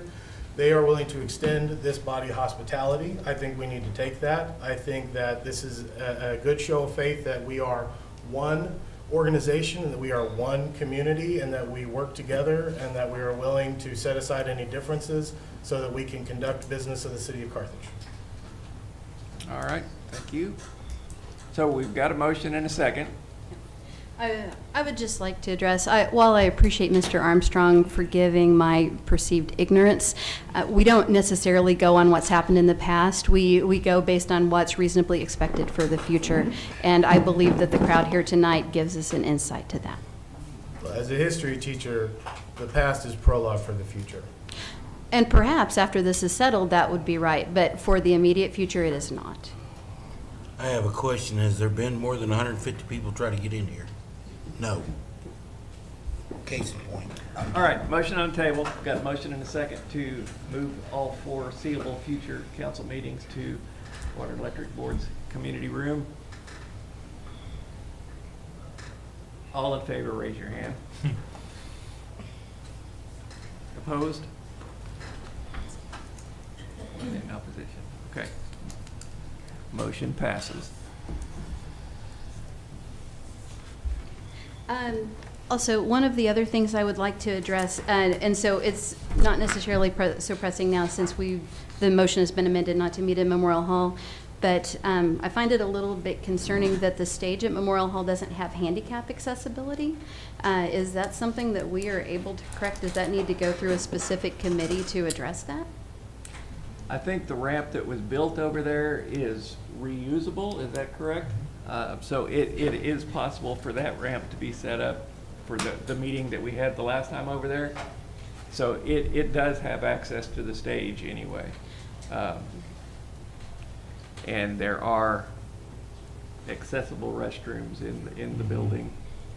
So that part of it is accessible or can be upon need. Okay, great, because when I had asked about that, I wasn't told that it was reusable or that we had even retained it. What was told to me was that we had to build a ramp last time, and it was implied that it would have to be done again. So I'm glad to know that we have that and that it's reusable. My third and final concern is that I've been recording some of the comments as they've been made during the council participation or council comment part. And so, you mentioned, you want to get back to a harmonious relationship, right? You want the city to. And Mr. Hardesty said we can work together and that's what we should be doing. I absolutely agree. You also said it's all been public, or it's all been upfront and out in public. That part I disagree with because I have heard things from people at City Hall that are allegations that have been denied. And then I've heard allegations from people related to CWEP, and the City Hall has denied those. And as we learned when we had the municipal attorney in, discussions about boards are not allowed to happen in closed session meeting. I feel at this point we continue to have allegations and they're not addressed at the time. I feel like we need to get everybody in one room in front of the public so that everything can be laid out and so that discussions can be had in a public forum, because it's my understanding that multiple times this summer that we have gotten together, when I say we, the city has gotten together with the CWEP board and has made agreements, and then we continuously renege on them. One of them, case in point, was a letter that you wrote, and you dissolved the committee that you agreed to appoint. The last one that I'm aware of was we sat down, when I say we, City Hall sat down with CWEP, there was an agreement. It didn't even make it to a press release before our city reneged on the agreement. And my real concern is that multiple times people have been told that something can't happen because we don't have the votes. In fact, in your letter, you said the council will not support it. You cannot know if the council will support something unless a vote has been taken or unless the Sunshine Law has been violated and you have polled more than 6 people. And so I'm concerned. Sorry, I disagree with you there. If you've been in this council or been a member of this council long enough to know, I can pretty much look around the room and tell you exactly how each individual in here is going to vote without me polling anyone. I know the council, I know generally how they vote and what's going on. So no, nobody's been polled. So then what you're saying is your statement was conjecture, and what you should have said was, I believe that the council will not support it. You cannot say the council will or will not support something unless you have either pulled them or we have taken a vote, All right, and do we that have- did not happen. And so, Is there a motion or anything? yes, there is a motion. I would like to motion that the CWEP board and the city council sit down in the same room in a public meeting, and we have a public discussion about what has gone on, so any allegations or any movement forward can be hashed out in public, so that we stop these rumors and everything that's happening in the dark. Second. I have a motion and a second. I have a motion and a second for a group meeting Time and place. with Carthage Water Electric Board and City Council. Is there a time and a place I mean, that's part So- of the- described, or is that to be announced? I mean, so if you would like me to amend or add to the motion, I would move that we do it at the next city council meeting when we meet at the CWEP headquarters.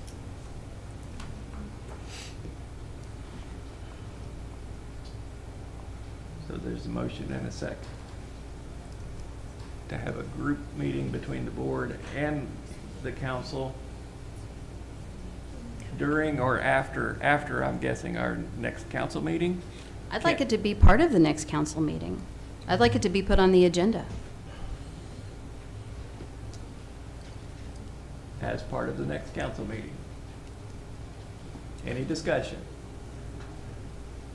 Mr. Bryant? Sorry to interrupt. Yep. I love your thought, and during an issue that Springfield City Utilities and the city of Springfield had, I apologize. Oh, come on up, yep. That, over very similar things, about 20 years ago, this was their resolution, and they did this a couple of times a year, or they still do.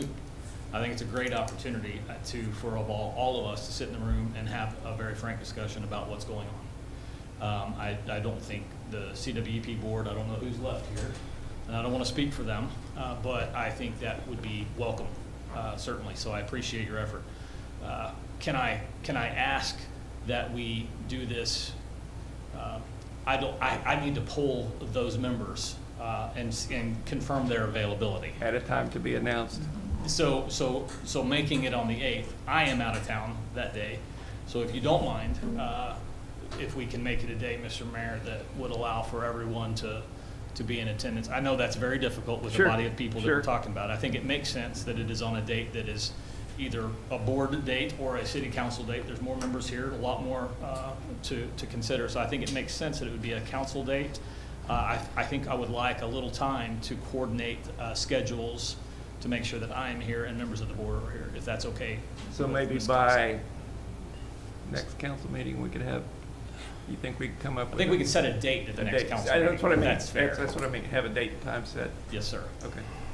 Thank No. you. Thank you. Change my mind, never mind. Okay. All right.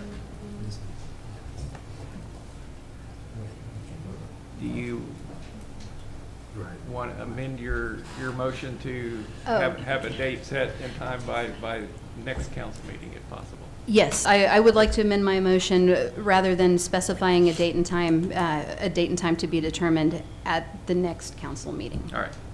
So we've got a motion and a second for a joint meeting with the council and Board of Water and Electric. Any further discussion? Mr. Armstrong? I know the mayor chose to dissolve the committee that we already had established. I think if something is not broke, there's no need to fix it. We just need to get those individuals back to the table, and I think that's a much more reasonable expectation than trying to get 20 people to have a discussion about something rather than no clear understanding of what we're expected to talk about or what we're expected to accomplish. I think we can reconvene the committee that we had previously. We can have an agenda to have something to talk about, and I think that that can be set by the president of the board and by the mayor, and that it's their job to work to resolve this issue. And I don't think that this proposal is very well thought out, and I don't see what it will accomplish other than create mass chaos of us trying to have a discussion with too many cooks in the kitchen. And I think we have a mechanism to try to accomplish this goal, and that's what I would prefer. All right, thank you. Mr. Hardesty. Much as I hate agreeing with Councilman Armstrong, I would have to agree with that, because if we had that sort of a meeting with that many people, we should arrange drinks and dinner, because it's going to take a hell of a long time. So it seems impractical putting a smaller committee together and listening to what each side says, have it in an area that it can be recorded and referred to. Makes a lot more sense. Ms. Cossie. So first of all, one of the things Mr. Armstrong said is, if it ain't broke, don't fix it. Can you honestly look around this room and tell me you think it's not broke? Right? I'm working very hard to make sure that it stays broken. Okay, thank you very much for applauding her yet again, but I am working very hard with members of the committee and with Chuck Bryant to try and resolve these issues. I have been to all the meetings, I have done everything, I've made phone calls. I don't know who you're talking to, but there is work being done to make these issues resolved. And I don't feel like you're a part of it when you do these things. So you don't feel like I'm a part of a resolution when I suggest that the council sit down with the CWEP board and hash everything out and have a thorough discussion? I'm a little bit confused. I'm also a little confused by Mr. Hardesty's argument. His concern is that it would take a lot of time. Yeah, it might take a lot of time because we have a lot of issues. That is not a reason to not do this type of thing. And then also, I would agree with you, an agenda needs to be set. I think the president of the CWEP board and our mayor should get together and set an agenda. I wouldn't propose that we get together and just wander aimlessly and hurl aimless accusations. I think an agenda absolutely should be made. But if you're suggesting that we go back to the committee where we had 3 people from the council and 3 people from CWEP, well, I believe the mayor dissolved that committee. I'm not sure why, because it wasn't discussed with us. However, apparently that didn't work. Well, as a member of that committee who was there making those discussions, I feel like we made progress, and I am still continuing to work on that agenda with members of the board to try to get those items on this agenda. I have not quit, and I am still working. And I feel that that meeting was very productive and that we made progress. Now, coming back to it, I think that we have an opportunity here to look at it again and to maybe restart that, but I just don't understand, Ms. Cossie. It seems like everything you want to argue about, you just can't let go, and then you need to have the last word. How are you going to be involved in a meeting with 20 people where you don't get the last word? So I don't need to have the last word, and in fact, most of the times Here's the last words. We've got a motion on the floor. Let's vote on the motion. There's a motion to move to have a joint meeting with Carthage Water and Electric Board at a time to be announced at the next council meeting. Seeing no further discussion, all in favor, raise your hand.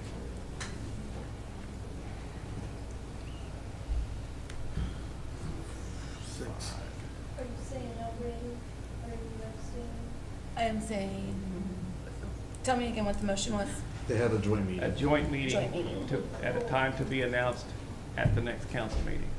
With full council and we'll see what. Okay. I am voting no on that.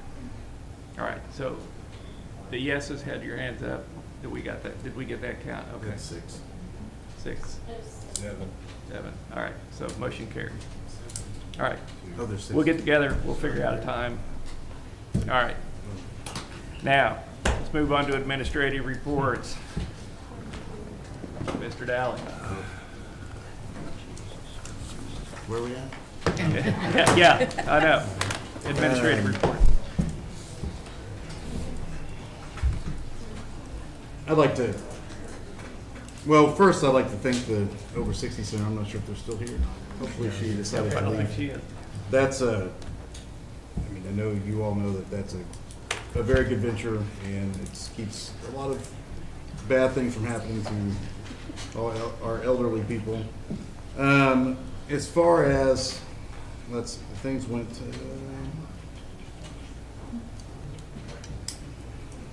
I think we talked, there's been a lot of mention of notifying the Attorney General's office. I think I've always encouraged people to do that if they think they need to call the AG's office.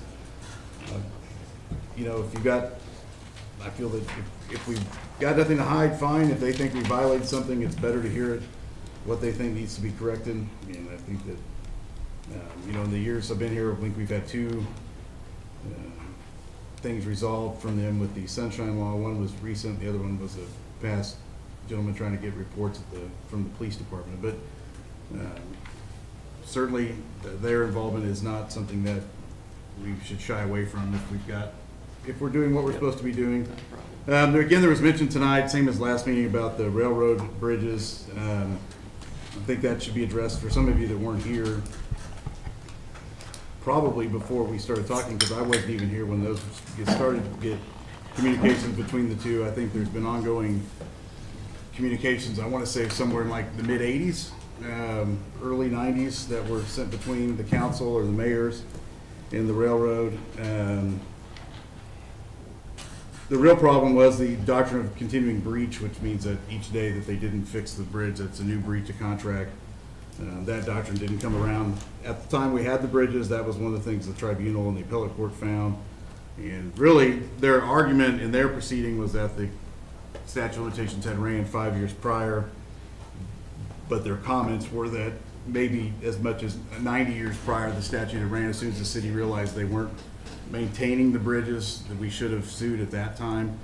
But in the same breath they did, the MoDOT, because of the decisions they made, has put the bridges on the railroad, and say the railroad is obvious they're the ones that constructed them across the easement that they were given. And so I think the work now is with the Public Service Commission and MoDOT's railroad division to work on getting those taken care of and making the railroad do that. But we've discussed that quite a few times, I think, since then. There's been some issues on the management agreement, whatever the resolution was. It should be explained to the council that the property we're talking about has not been purchased yet. But if it is purchased, there's a management agreement saying the CDEC is the one that manages it. And I think that's what we all thought they were going to do to start with. But the council, whether they have a management agreement or not, is the ultimate decision makers as far as what happens, because the city owns the property. If it's purchased, the city will own the property. So I don't want you guys to think that that was taken away from you, but management agreement or not, any kind of thing that's going to happen has to come back to you all. As far as the property goes, once it's purchased, we have sold some property since I've been here in the airport area, and I think every time, well, I know every time that price point's been set by the council, if you remember, there's been different price points set throughout the time, dealing with whether it was a revenue generating property versus a non-revenue generating property. I don't remember what the last appraised value was, but they were pretty close to, I believe, the appraised value. There were, not to beat a dead horse, because I think we've probably willing to get out of here pretty quickly, but I wanted to go over a little bit of the legal stuff from the last time. That was, you guys received a handout at the last meeting, as well as some other comments regarding Sunshine Law in the meeting where Mr. Short's resignation was accepted and Mr. Gagnon was hired. Those minutes did exist. They were from April of 22. There was nothing inappropriate about them being done in closed session, because hiring and firing can be done in closed session, and that's what it was. It was an 8-0 vote at that time to hire the city administrator, and those minutes were published. Now, they weren't put on the internet at that time, because we didn't put any of our minutes on the internet at that time, so they were published. I believe they were put on the board and emailed out. I'm going to say "Hey Siri" over and over again. There was a point on there dealing, anything that was dealing in that handout you got dealing with Chapter 77, those don't apply to the city. The city is it's not a third-class city. Those apply to third-class cities. So that's, we are a home rule charter city and been that way since, I think, 94. And so that's not an issue that was discussed at the time. I don't know, there was some issue with the allege that the council changed the qualifications. That didn't happen. I think they followed the qualifications outlined in our code. Compensation by all city employees is approved by ordinance with the budget. Whether it's as clearly laid out as you'd like, there's a chart at the back of the budget that shows the salary study, and at the committee level, it's broke down even further by employee, and then passed by the budget committee, and then the budget itself is passed by the city. The allegation dealing with the assistant city administrator, the charter says officers of the city have to be approved by ordinance. The new position made, the creation of a new position. That position is not an officer of the city, it's an employee. If you look at our definition of the code, officer is a department head, which doesn't require then an ordinance to approve it. However, it was added to the organizational chart and passed with the budget July 1 of 22. Before we ever appointed somebody to that position, it was in that organizational chart. So the issue that came up with the temporary appointment, that was done by the council, although it didn't need to be done by the council, considering that it can be hired by the executive branch of the city because it's an employee. And again, likewise, in January, when the chiefs were appointed, I think that's when Ryan got appointed and Bill got appointed to chief, and then that position was made, the appointment to that, or hire of that position was made permanent after that transition was done with Mr. Dagnan into the assistant city administrator job.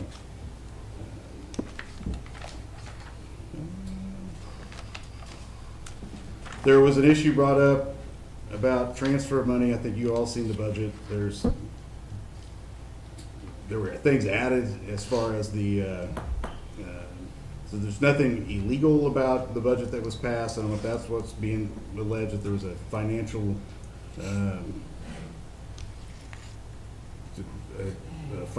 current financial deficit. The city began this fiscal year with roughly $6.5 million in the bank. Estimate income of 14 with the expenditures of 14.7. Although I think there were some added capital expenses put in because of the carryover from last year, so that's obviously not getting to the revenue estimates would not be an issue, and that's not legally an issue at that point.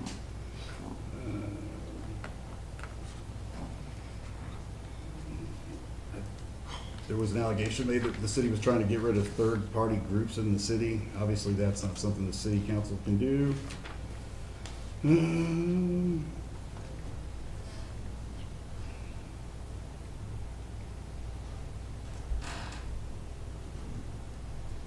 I think lastly, just to help Michael out, Michael didn't hire any of these people. There was a statement that Mr. Miller had hired both Greg and Tracy to those positions. He's the HR director. He posted those positions, or the positions each time, but that was not his job to hire people, and did not do so. That's all I have tonight.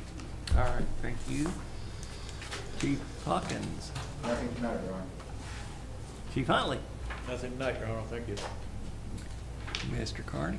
Nothing tonight, Your Honor. Ms. Allmendinger. I always have something.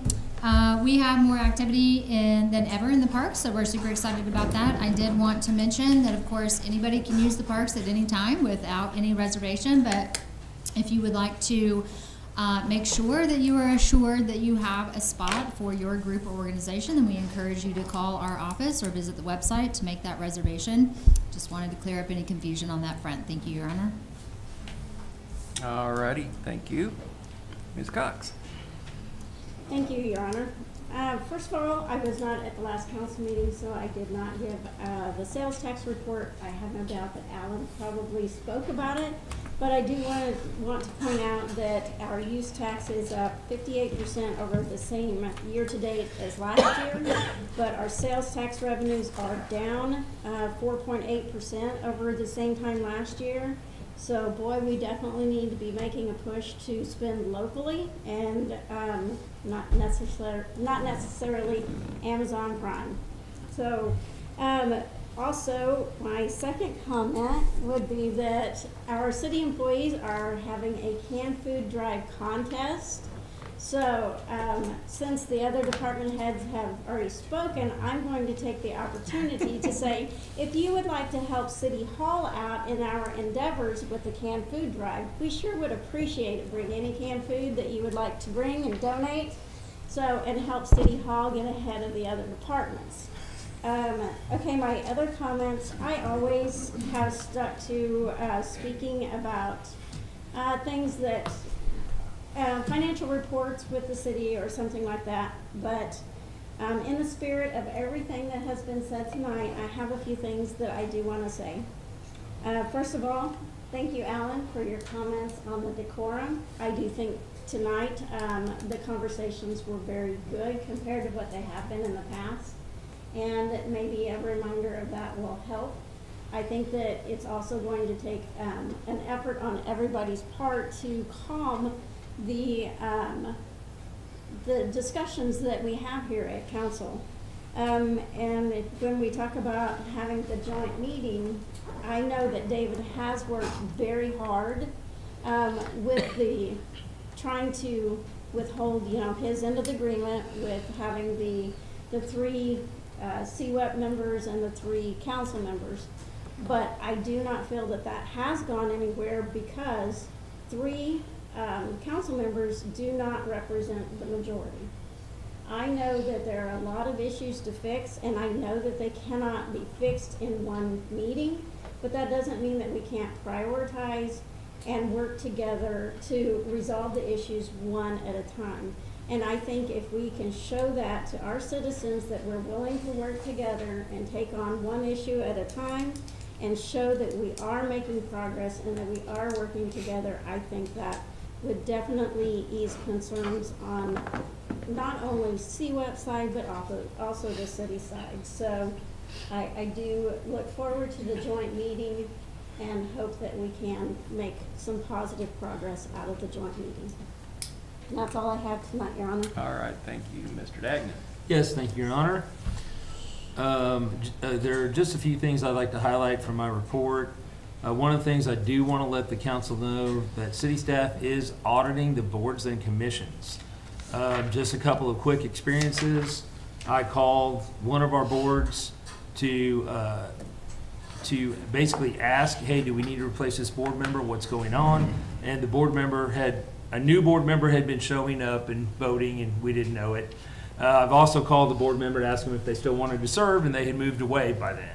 So if you've seen the board list, it is extensive. It's an Excel spreadsheet. It's a lot of pages, but we are actually just going through and auditing it for compliance, even just basically make sure we have the right contact information, because sometimes we don't have that.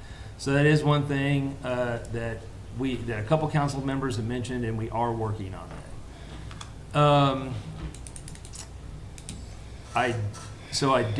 You'll notice that some of these council minutes ended up on your desk. So one of the neat things that I think happened tonight, and a council member suggested this, and she knows who she is, was having the QR code on the screen where you can come in, hit the TV with your phone or tablet, and everyone's looking, it's not there now, sorry. At the beginning of the meeting, you can hit it with your phone or tablet, and it takes you right to the council packet, not just the agenda, but to the whole packet. Thought that was a great idea. The trickiness with that is, if you change anything about the packet, it's a new code.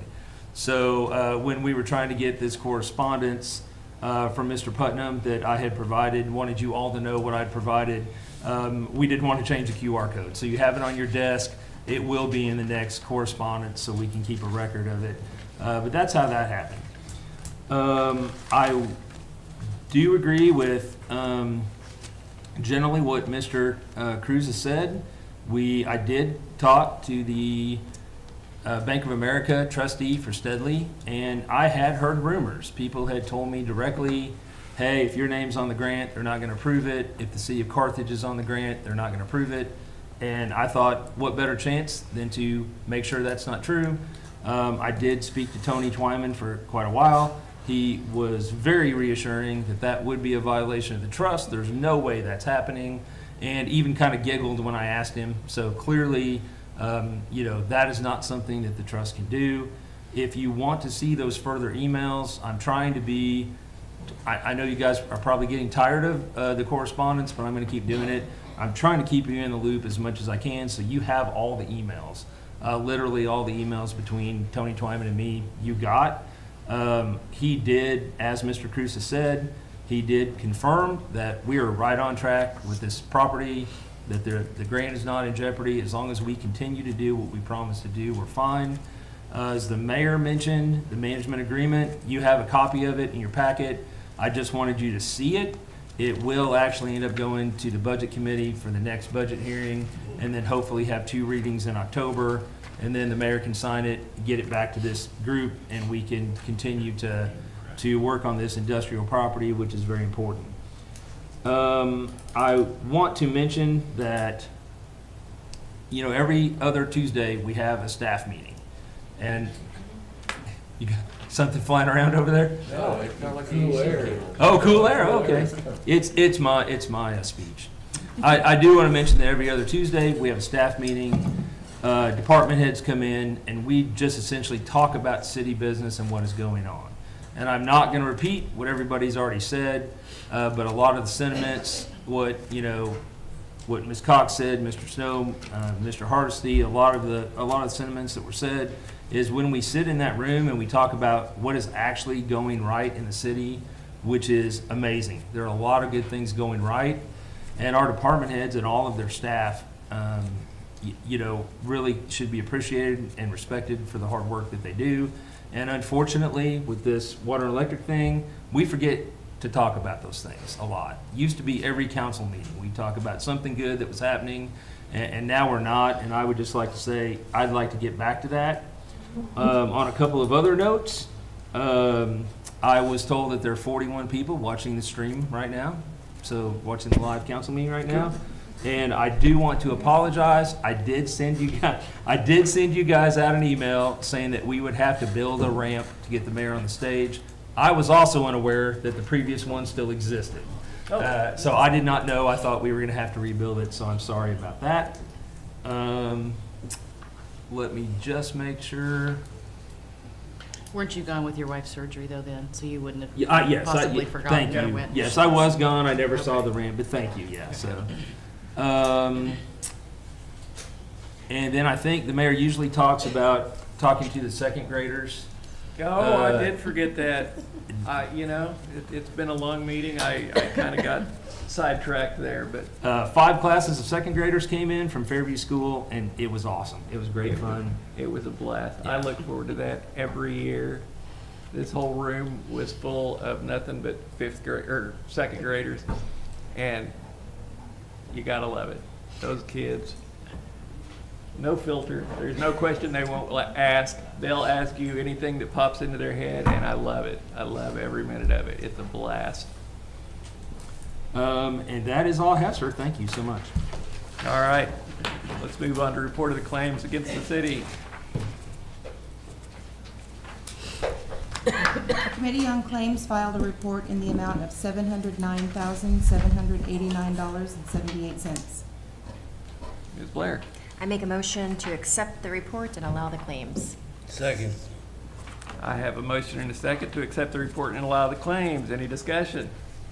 All in favor say aye. Aye. Opposed? Motion carries. We'll move on to old business.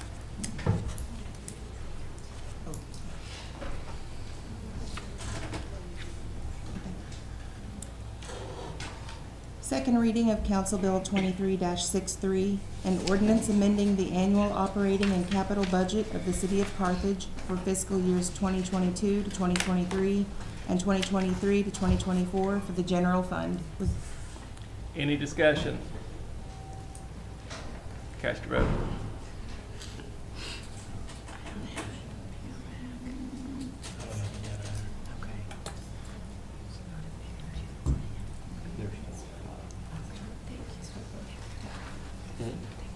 There we go. I was asking myself where the hell it was.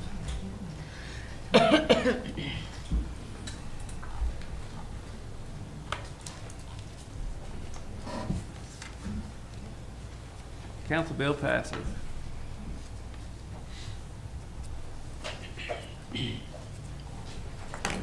Second reading of Council Bill 23-64, an ordinance in the City of Carthage, Missouri authorizing the mayor to execute an agreement between the City of Carthage, Missouri and Total Electronics Contracting Incorporated for installing door access controls for security at City Hall. Any discussion? Cast your vote.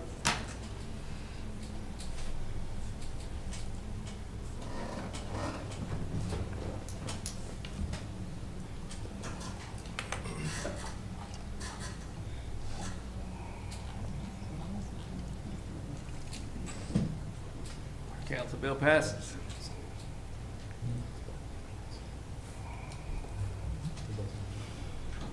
Council Bill 23-65, second reading. An ordinance in the City of Carthage, Missouri authorizing the mayor to enter into a contract between the City of Carthage, Missouri and G&G Construction Company Incorporated for sidewalk improvements along River Street between Fairview and Airport Drive pursuant to TAP 1601704 in the amount of $318,269.23 in the City of Carthage, Missouri.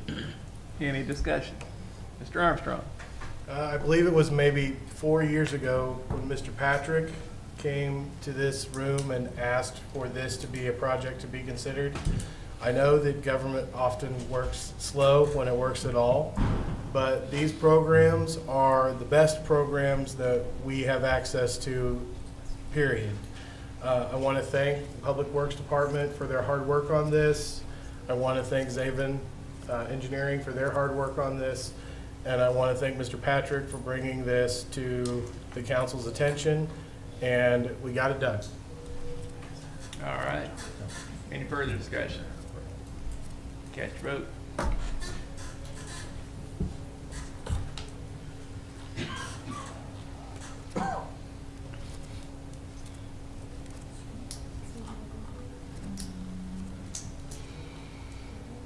Yeah, there it goes. Council bill passes.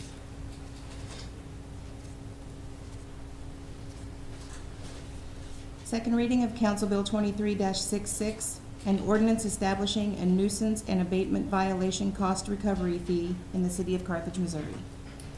Any discussion? Cast your vote.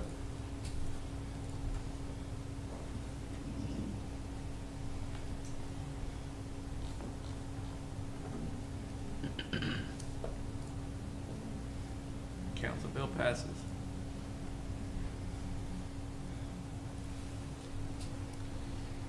Second reading of Council Bill 23-67, an ordinance to amend Chapter 13 of the Code of the City of Carthage to add Article 9, Aesthetic Regulations in the City of Carthage, Missouri.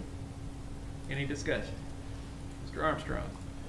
Yes, I just want to say these two ordinances that were discussed in Public Works are in no way meant to be punitive, that these are in response to complaints which have been received by the committee and myself for many years, and this is one way in which we're intending to try to solve the problems in our town, to keep our town beautiful. And those who are facing hardships have always been and always will be considered by the Public Works Department and our nuisance abatement for whatever hardships they may have in processing any of these fees, that while we may not be able as a council to remove the actual cost spent to deal with some of these problems, that administrative fees are always a secondary option and can be removed in the event that someone does actually have a hardship, and that citizens, caring for our citizens and caring for our community is always the first priority. The issue is that when we have people who do not live in our community and do not care about it but own property here and exploit our community and its resources, that we make sure that those people we're recovering the cost of maintaining their property for them. All right, thank you. Anything further? I just have a couple of clarifying points, or questions, actually. And I apologize, I know first reading is normally the point when these are asked.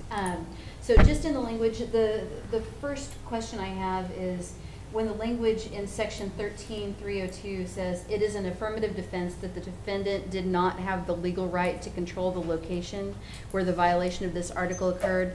So specifically, did you envision that being, landlords being able to waive that right in a lease or in a lease purchase type situation? I'm trying to remember where the, I don't think we've interpreted that way before, because I think the landlord's always had authority to remedy that nuisance. Is 13, is that under the aesthetic one or the other? It's under 23-67. Aesthetic. Yeah, so the aesthetic, that one is a little different in the sense that, yes, it could be that the landlord doesn't have authority.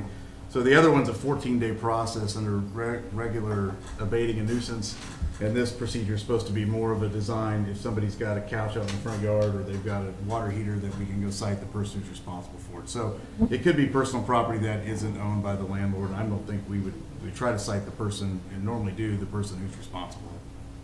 Okay, so just so I'm clarifying, is this supplemental to an additional ordinance that we have?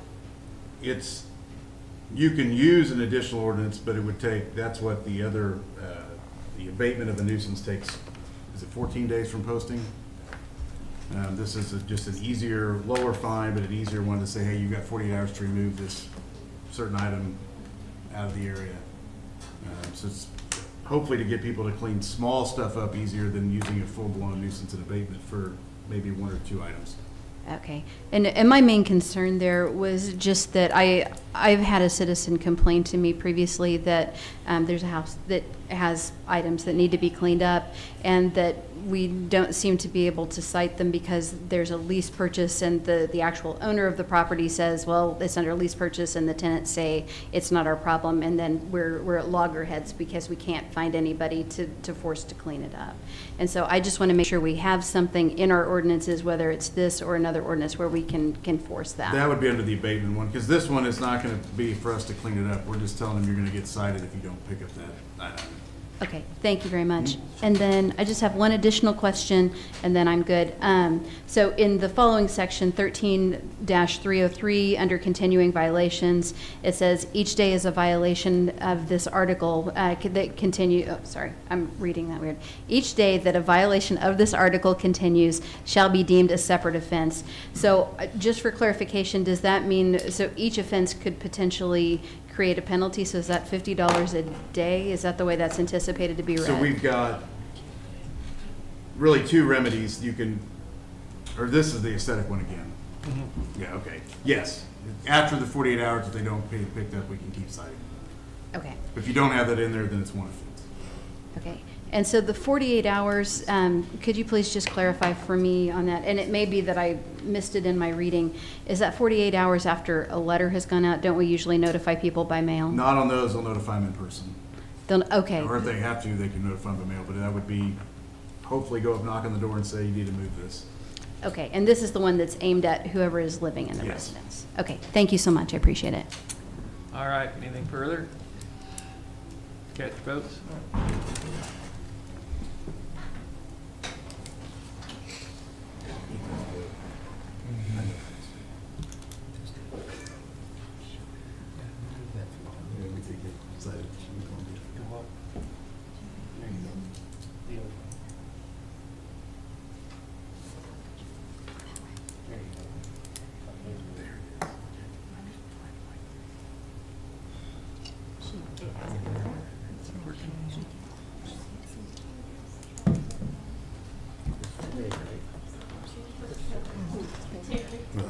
It's not common now. Are you up for going? Just get in there. Here's your old business. All right. Okay. Council bill passes. All right. Second reading of Council Bill 23-68, an ordinance authorizing a special use permit for operation of carnival at Fair Acres Sports Complex in the city of Carthage, Jasper County, Missouri. Any discussion? Cast your vote.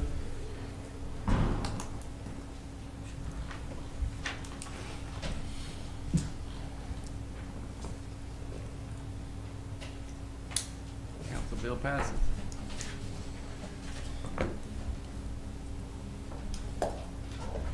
Second reading of Council Bill 23-69, an ordinance to amend Section 2-317 and Section 2-121 of the Carthage Code to include the members of the CWEP Board under the removal procedure, the same as officers of the city, and to change the removal to be for cause for all officers of the city in the city of Carthage, Missouri.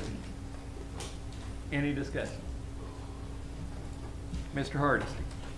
What I remember from last meeting, Mr. Lastly stated that they didn't want to be thought of as You should officers be of the speaking city. in your microphone. I'm sorry. Sorry. Sorry about that. What I remember from last meeting is that Mr. Lastly had stated that they didn't feel that they wanted to be members of the, thought of it as officers of the city. So they were actually against this. So with that in mind, I'm going to support their idea in that and vote against this. They didn't want it. So I'm giving them what they want. Ms. Blair. I understood it differently, or separately perhaps, that this was to actually protect the board members and give them the same procedure. So I had a different Well, opinion. no, that's what it does. That's what Okay. it's doing, but he had said they didn't want that when he stood on the side of the room. Anyway, that was my interpretation. Anything further? Well, since there seems to be some confusion, we do have some CWEP board members here tonight. I wonder if maybe we could ask the people who are here how they feel about this, just to get clarification on whether we should vote yes or no.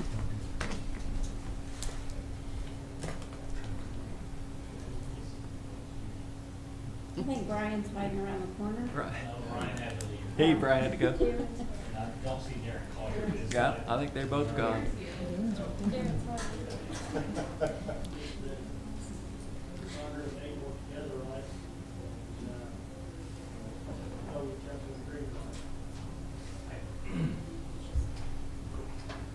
Darren, I could not hear Yeah, we you. couldn't Feel hear free. that. Yeah. I could not hear Darren. Yeah, I think Chuck.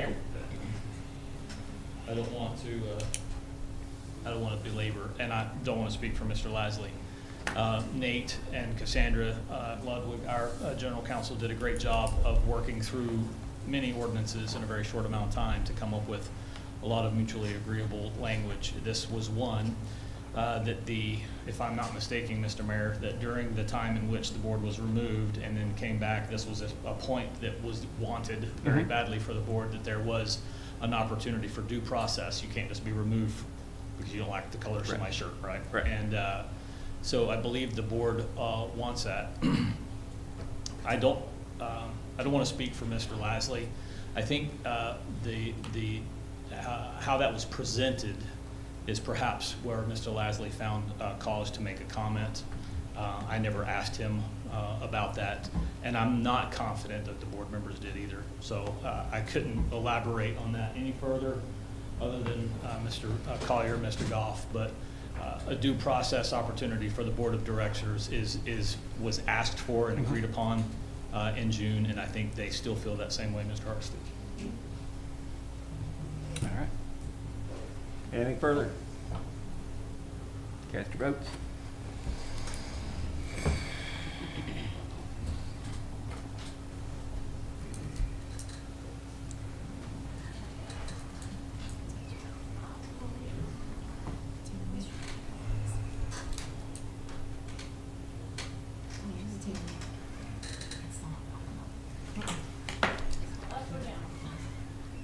Yes, sir. Yes.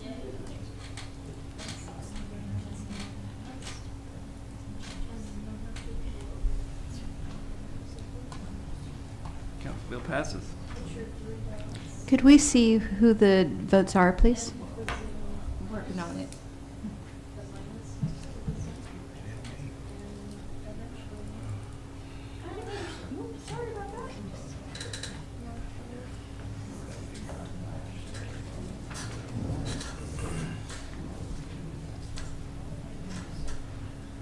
All right, we will move on to new business. And really, there is no new business. So we'll move on to mayor's appointment.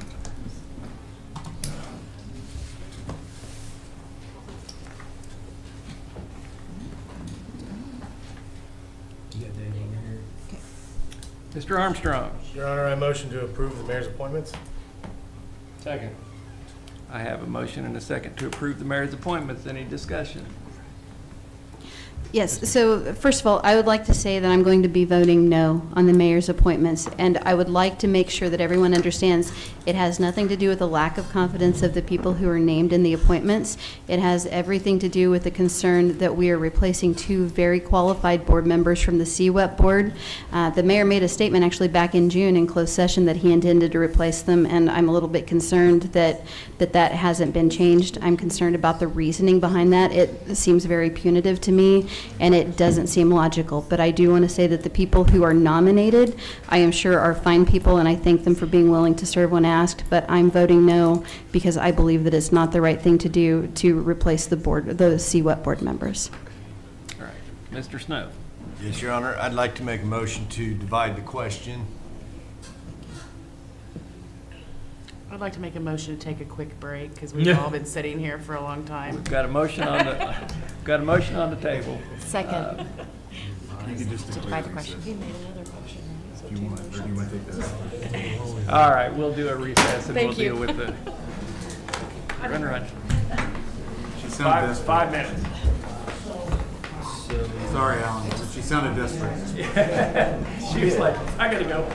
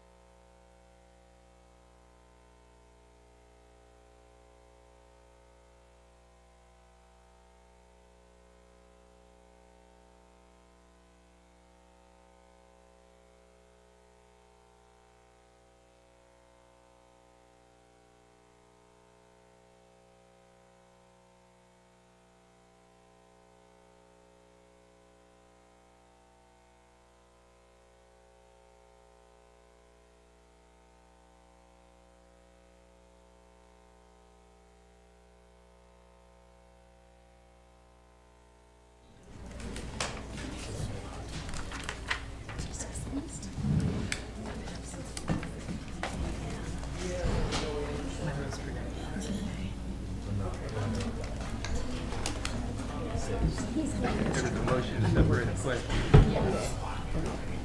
6:20 a.m. Big difference. Think it's going? Okay. All right, so when we broke. Sorry. Oh, that's all right. That's all right. It's been a long meeting. I believe we had a motion on the floor to separate the question. Was there a second to that? I have a motion and a second to separate the question. Any discussion? All in favor say aye. Aye. Opposed? Nay. Motion carried. All right. So, read. Okay. Yep. The mayor's appointment of Sid Teal. Nope. Shelby Bob. I'm so sorry. Yep, The you're mayor's fine. appointment of Shelby Bob Brenner to the McCune Brooks Hospital Board.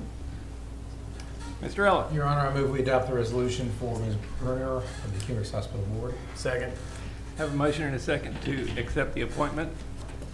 Any discussion? All in favor say aye. Aye. Opposed?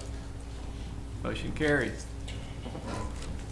The mayor's appointment of Sid Teal to the Carthage Water and Electric Board until July 2027. Mr. Armstrong. Your Honor, I motion to approve the appointment of Sid Teal. Second. Have a motion and a second to approve the appointment. Any discussion? All in favor say aye. Aye. Opposed? Aye. All right, let's raise hands so we can Can get we it go on the back record. to discussion? There was a very tiny window for discussion. Yeah, I'd like to have Yep. it. Okay. Just So- for discussion. Is that okay? Okay. All right, thank you, Mr. Mayor. I feel conflicted on this one regarding the CWEP board because when the board was disbanded earlier in this year, that felt like an inappropriate way to manage it, and I believe that the mayor does have the ability to appoint people when their terms are up. And so procedurally, I feel like this is the more appropriate way to manage who is on the board. However, I agree with what Councilwoman Cossey said about this is in no way a reflection of how I feel about the competencies or abilities for the people who have been put forth as new board members. My concern is more about the timing of things, the state of our city, and what appointing new members would do at this point. And so that is why I am not going to be voting to approve these Okay. people. So we had the negative votes. Please raise your hands. That way we can. All right. So there's 4. Done. We'll need the positives, just in Yep. case anybody's abstaining. Yep. Yep. Those in favor? It's approved.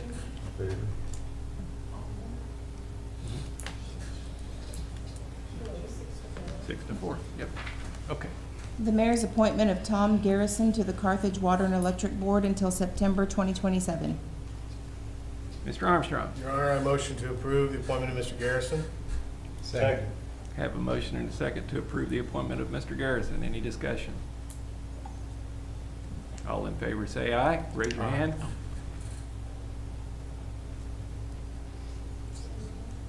Those opposed?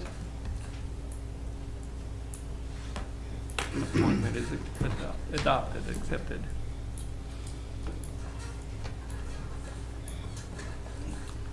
We'll move on to resolutions. Resolution 2009, a resolution approving the declaration as surplus to the city's needs and authorizing the disposition of 12 X-26P tasers via a donation to smaller agencies. Mr. Ella. Your Honor, I move we adopt Resolution 2009. Second. I have a motion and a second to adopt Resolution 2009. Any discussion? Cast your votes.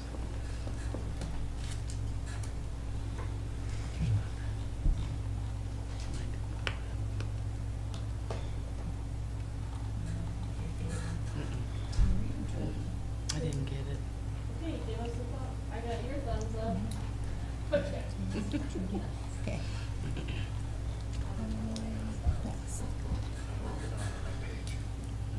Resolution stands adopted. Resolution 2010, a resolution providing for the formal acceptance of a donation by the City Council of the City of Carthage, Missouri pursuant to city policy.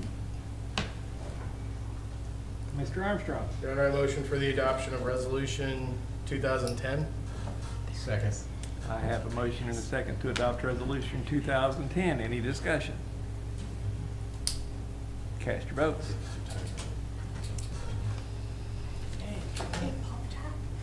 Yay.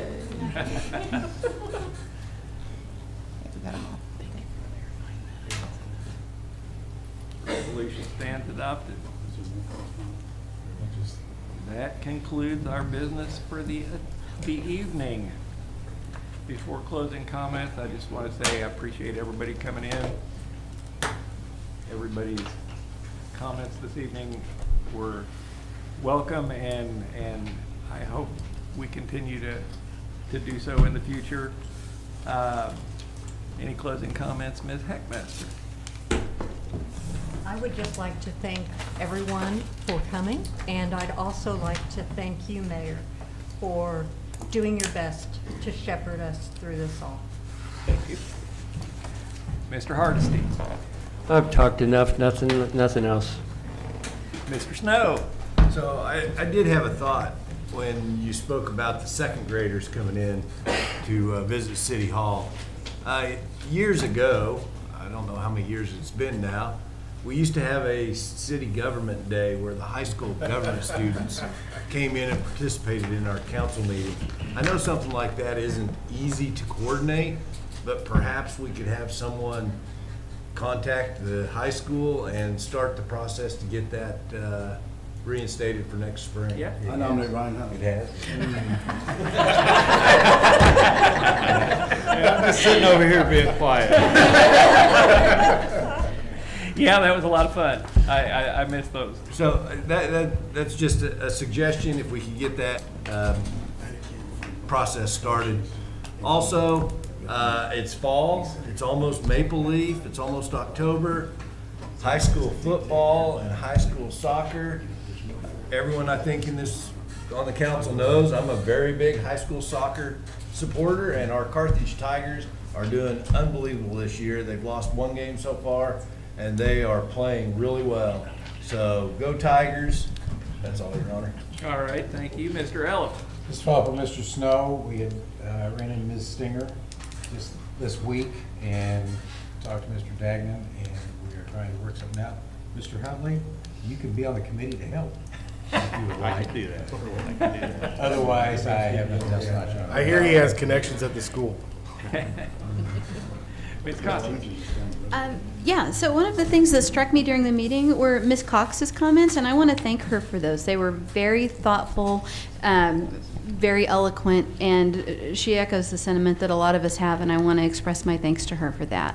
I also, as always, I want to express my thanks to everyone for coming out and everyone who is watching us via live stream and participating. As always, I think citizen participation is very key because it helps us see what issues you care about based on what you speak about and what you turn out for. I know that in the past, I've heard people criticize people who attend now because they've been called a one-issue crowd. But you know, if this is the one issue you care about and you care enough to show up, please continue to show up, because until it's resolved, we need citizen participation. Although I would encourage you to come to each and every council meeting, even after we have resolution on the issues that you care about. So thank you for turning out tonight. All righty, thank you. Ms. Inzer? Yes, Your Honor. I do want to take a second to explain my no vote on the joint meeting with council and the CWEP board. I do believe that when you get that many people together in one room, it can be a chaotic, and I was in favor of having a smaller committee formed to address those things, and that's the only driving factor. It's not that I don't want to work with anybody, hear anything. I just was worried about the chaoticness of having everybody together, and that's the only driving force in that. I do want to thank Michael. I am so excited about being able to live stream, because I know that is something that people have been asking for. And so I'm very excited about the live streaming, and I'm very excited about the QR code, because I think that will help things be a lot easier and help people to be able to find our council packets faster by just tapping to scan it on their phone. So thank you, everybody, for coming out. That's it. All right, thank you. Mr. Taylor? Nothing further, Your Honor. Ms. Blankenship? Mr. Snow, correct me if I'm wrong, but isn't the soccer team doing really awesome as well this year? The high That's school? what I said. Oh, I didn't hear you. I said football. No, I'm a Okay. high school. What is the soccer right now? Is it 8-1? I believe so. Okay. And then Saturday from 12 noon to 11 p.m. is the Spanish Heritage Day at Central Park, just so if anybody wants to go, it's fun, I've been. It's a great time. Great time. Great time. Yep. Mr. Armstrong. Well, since we are live streaming, I want to take the opportunity to say hi to Jeff Meredith, who was watching, not here. And also, I love you, Mom, and I'll talk to you later. All right. Ms. Blair. I think all I have to say is that I make a motion to adjourn our meeting. Second.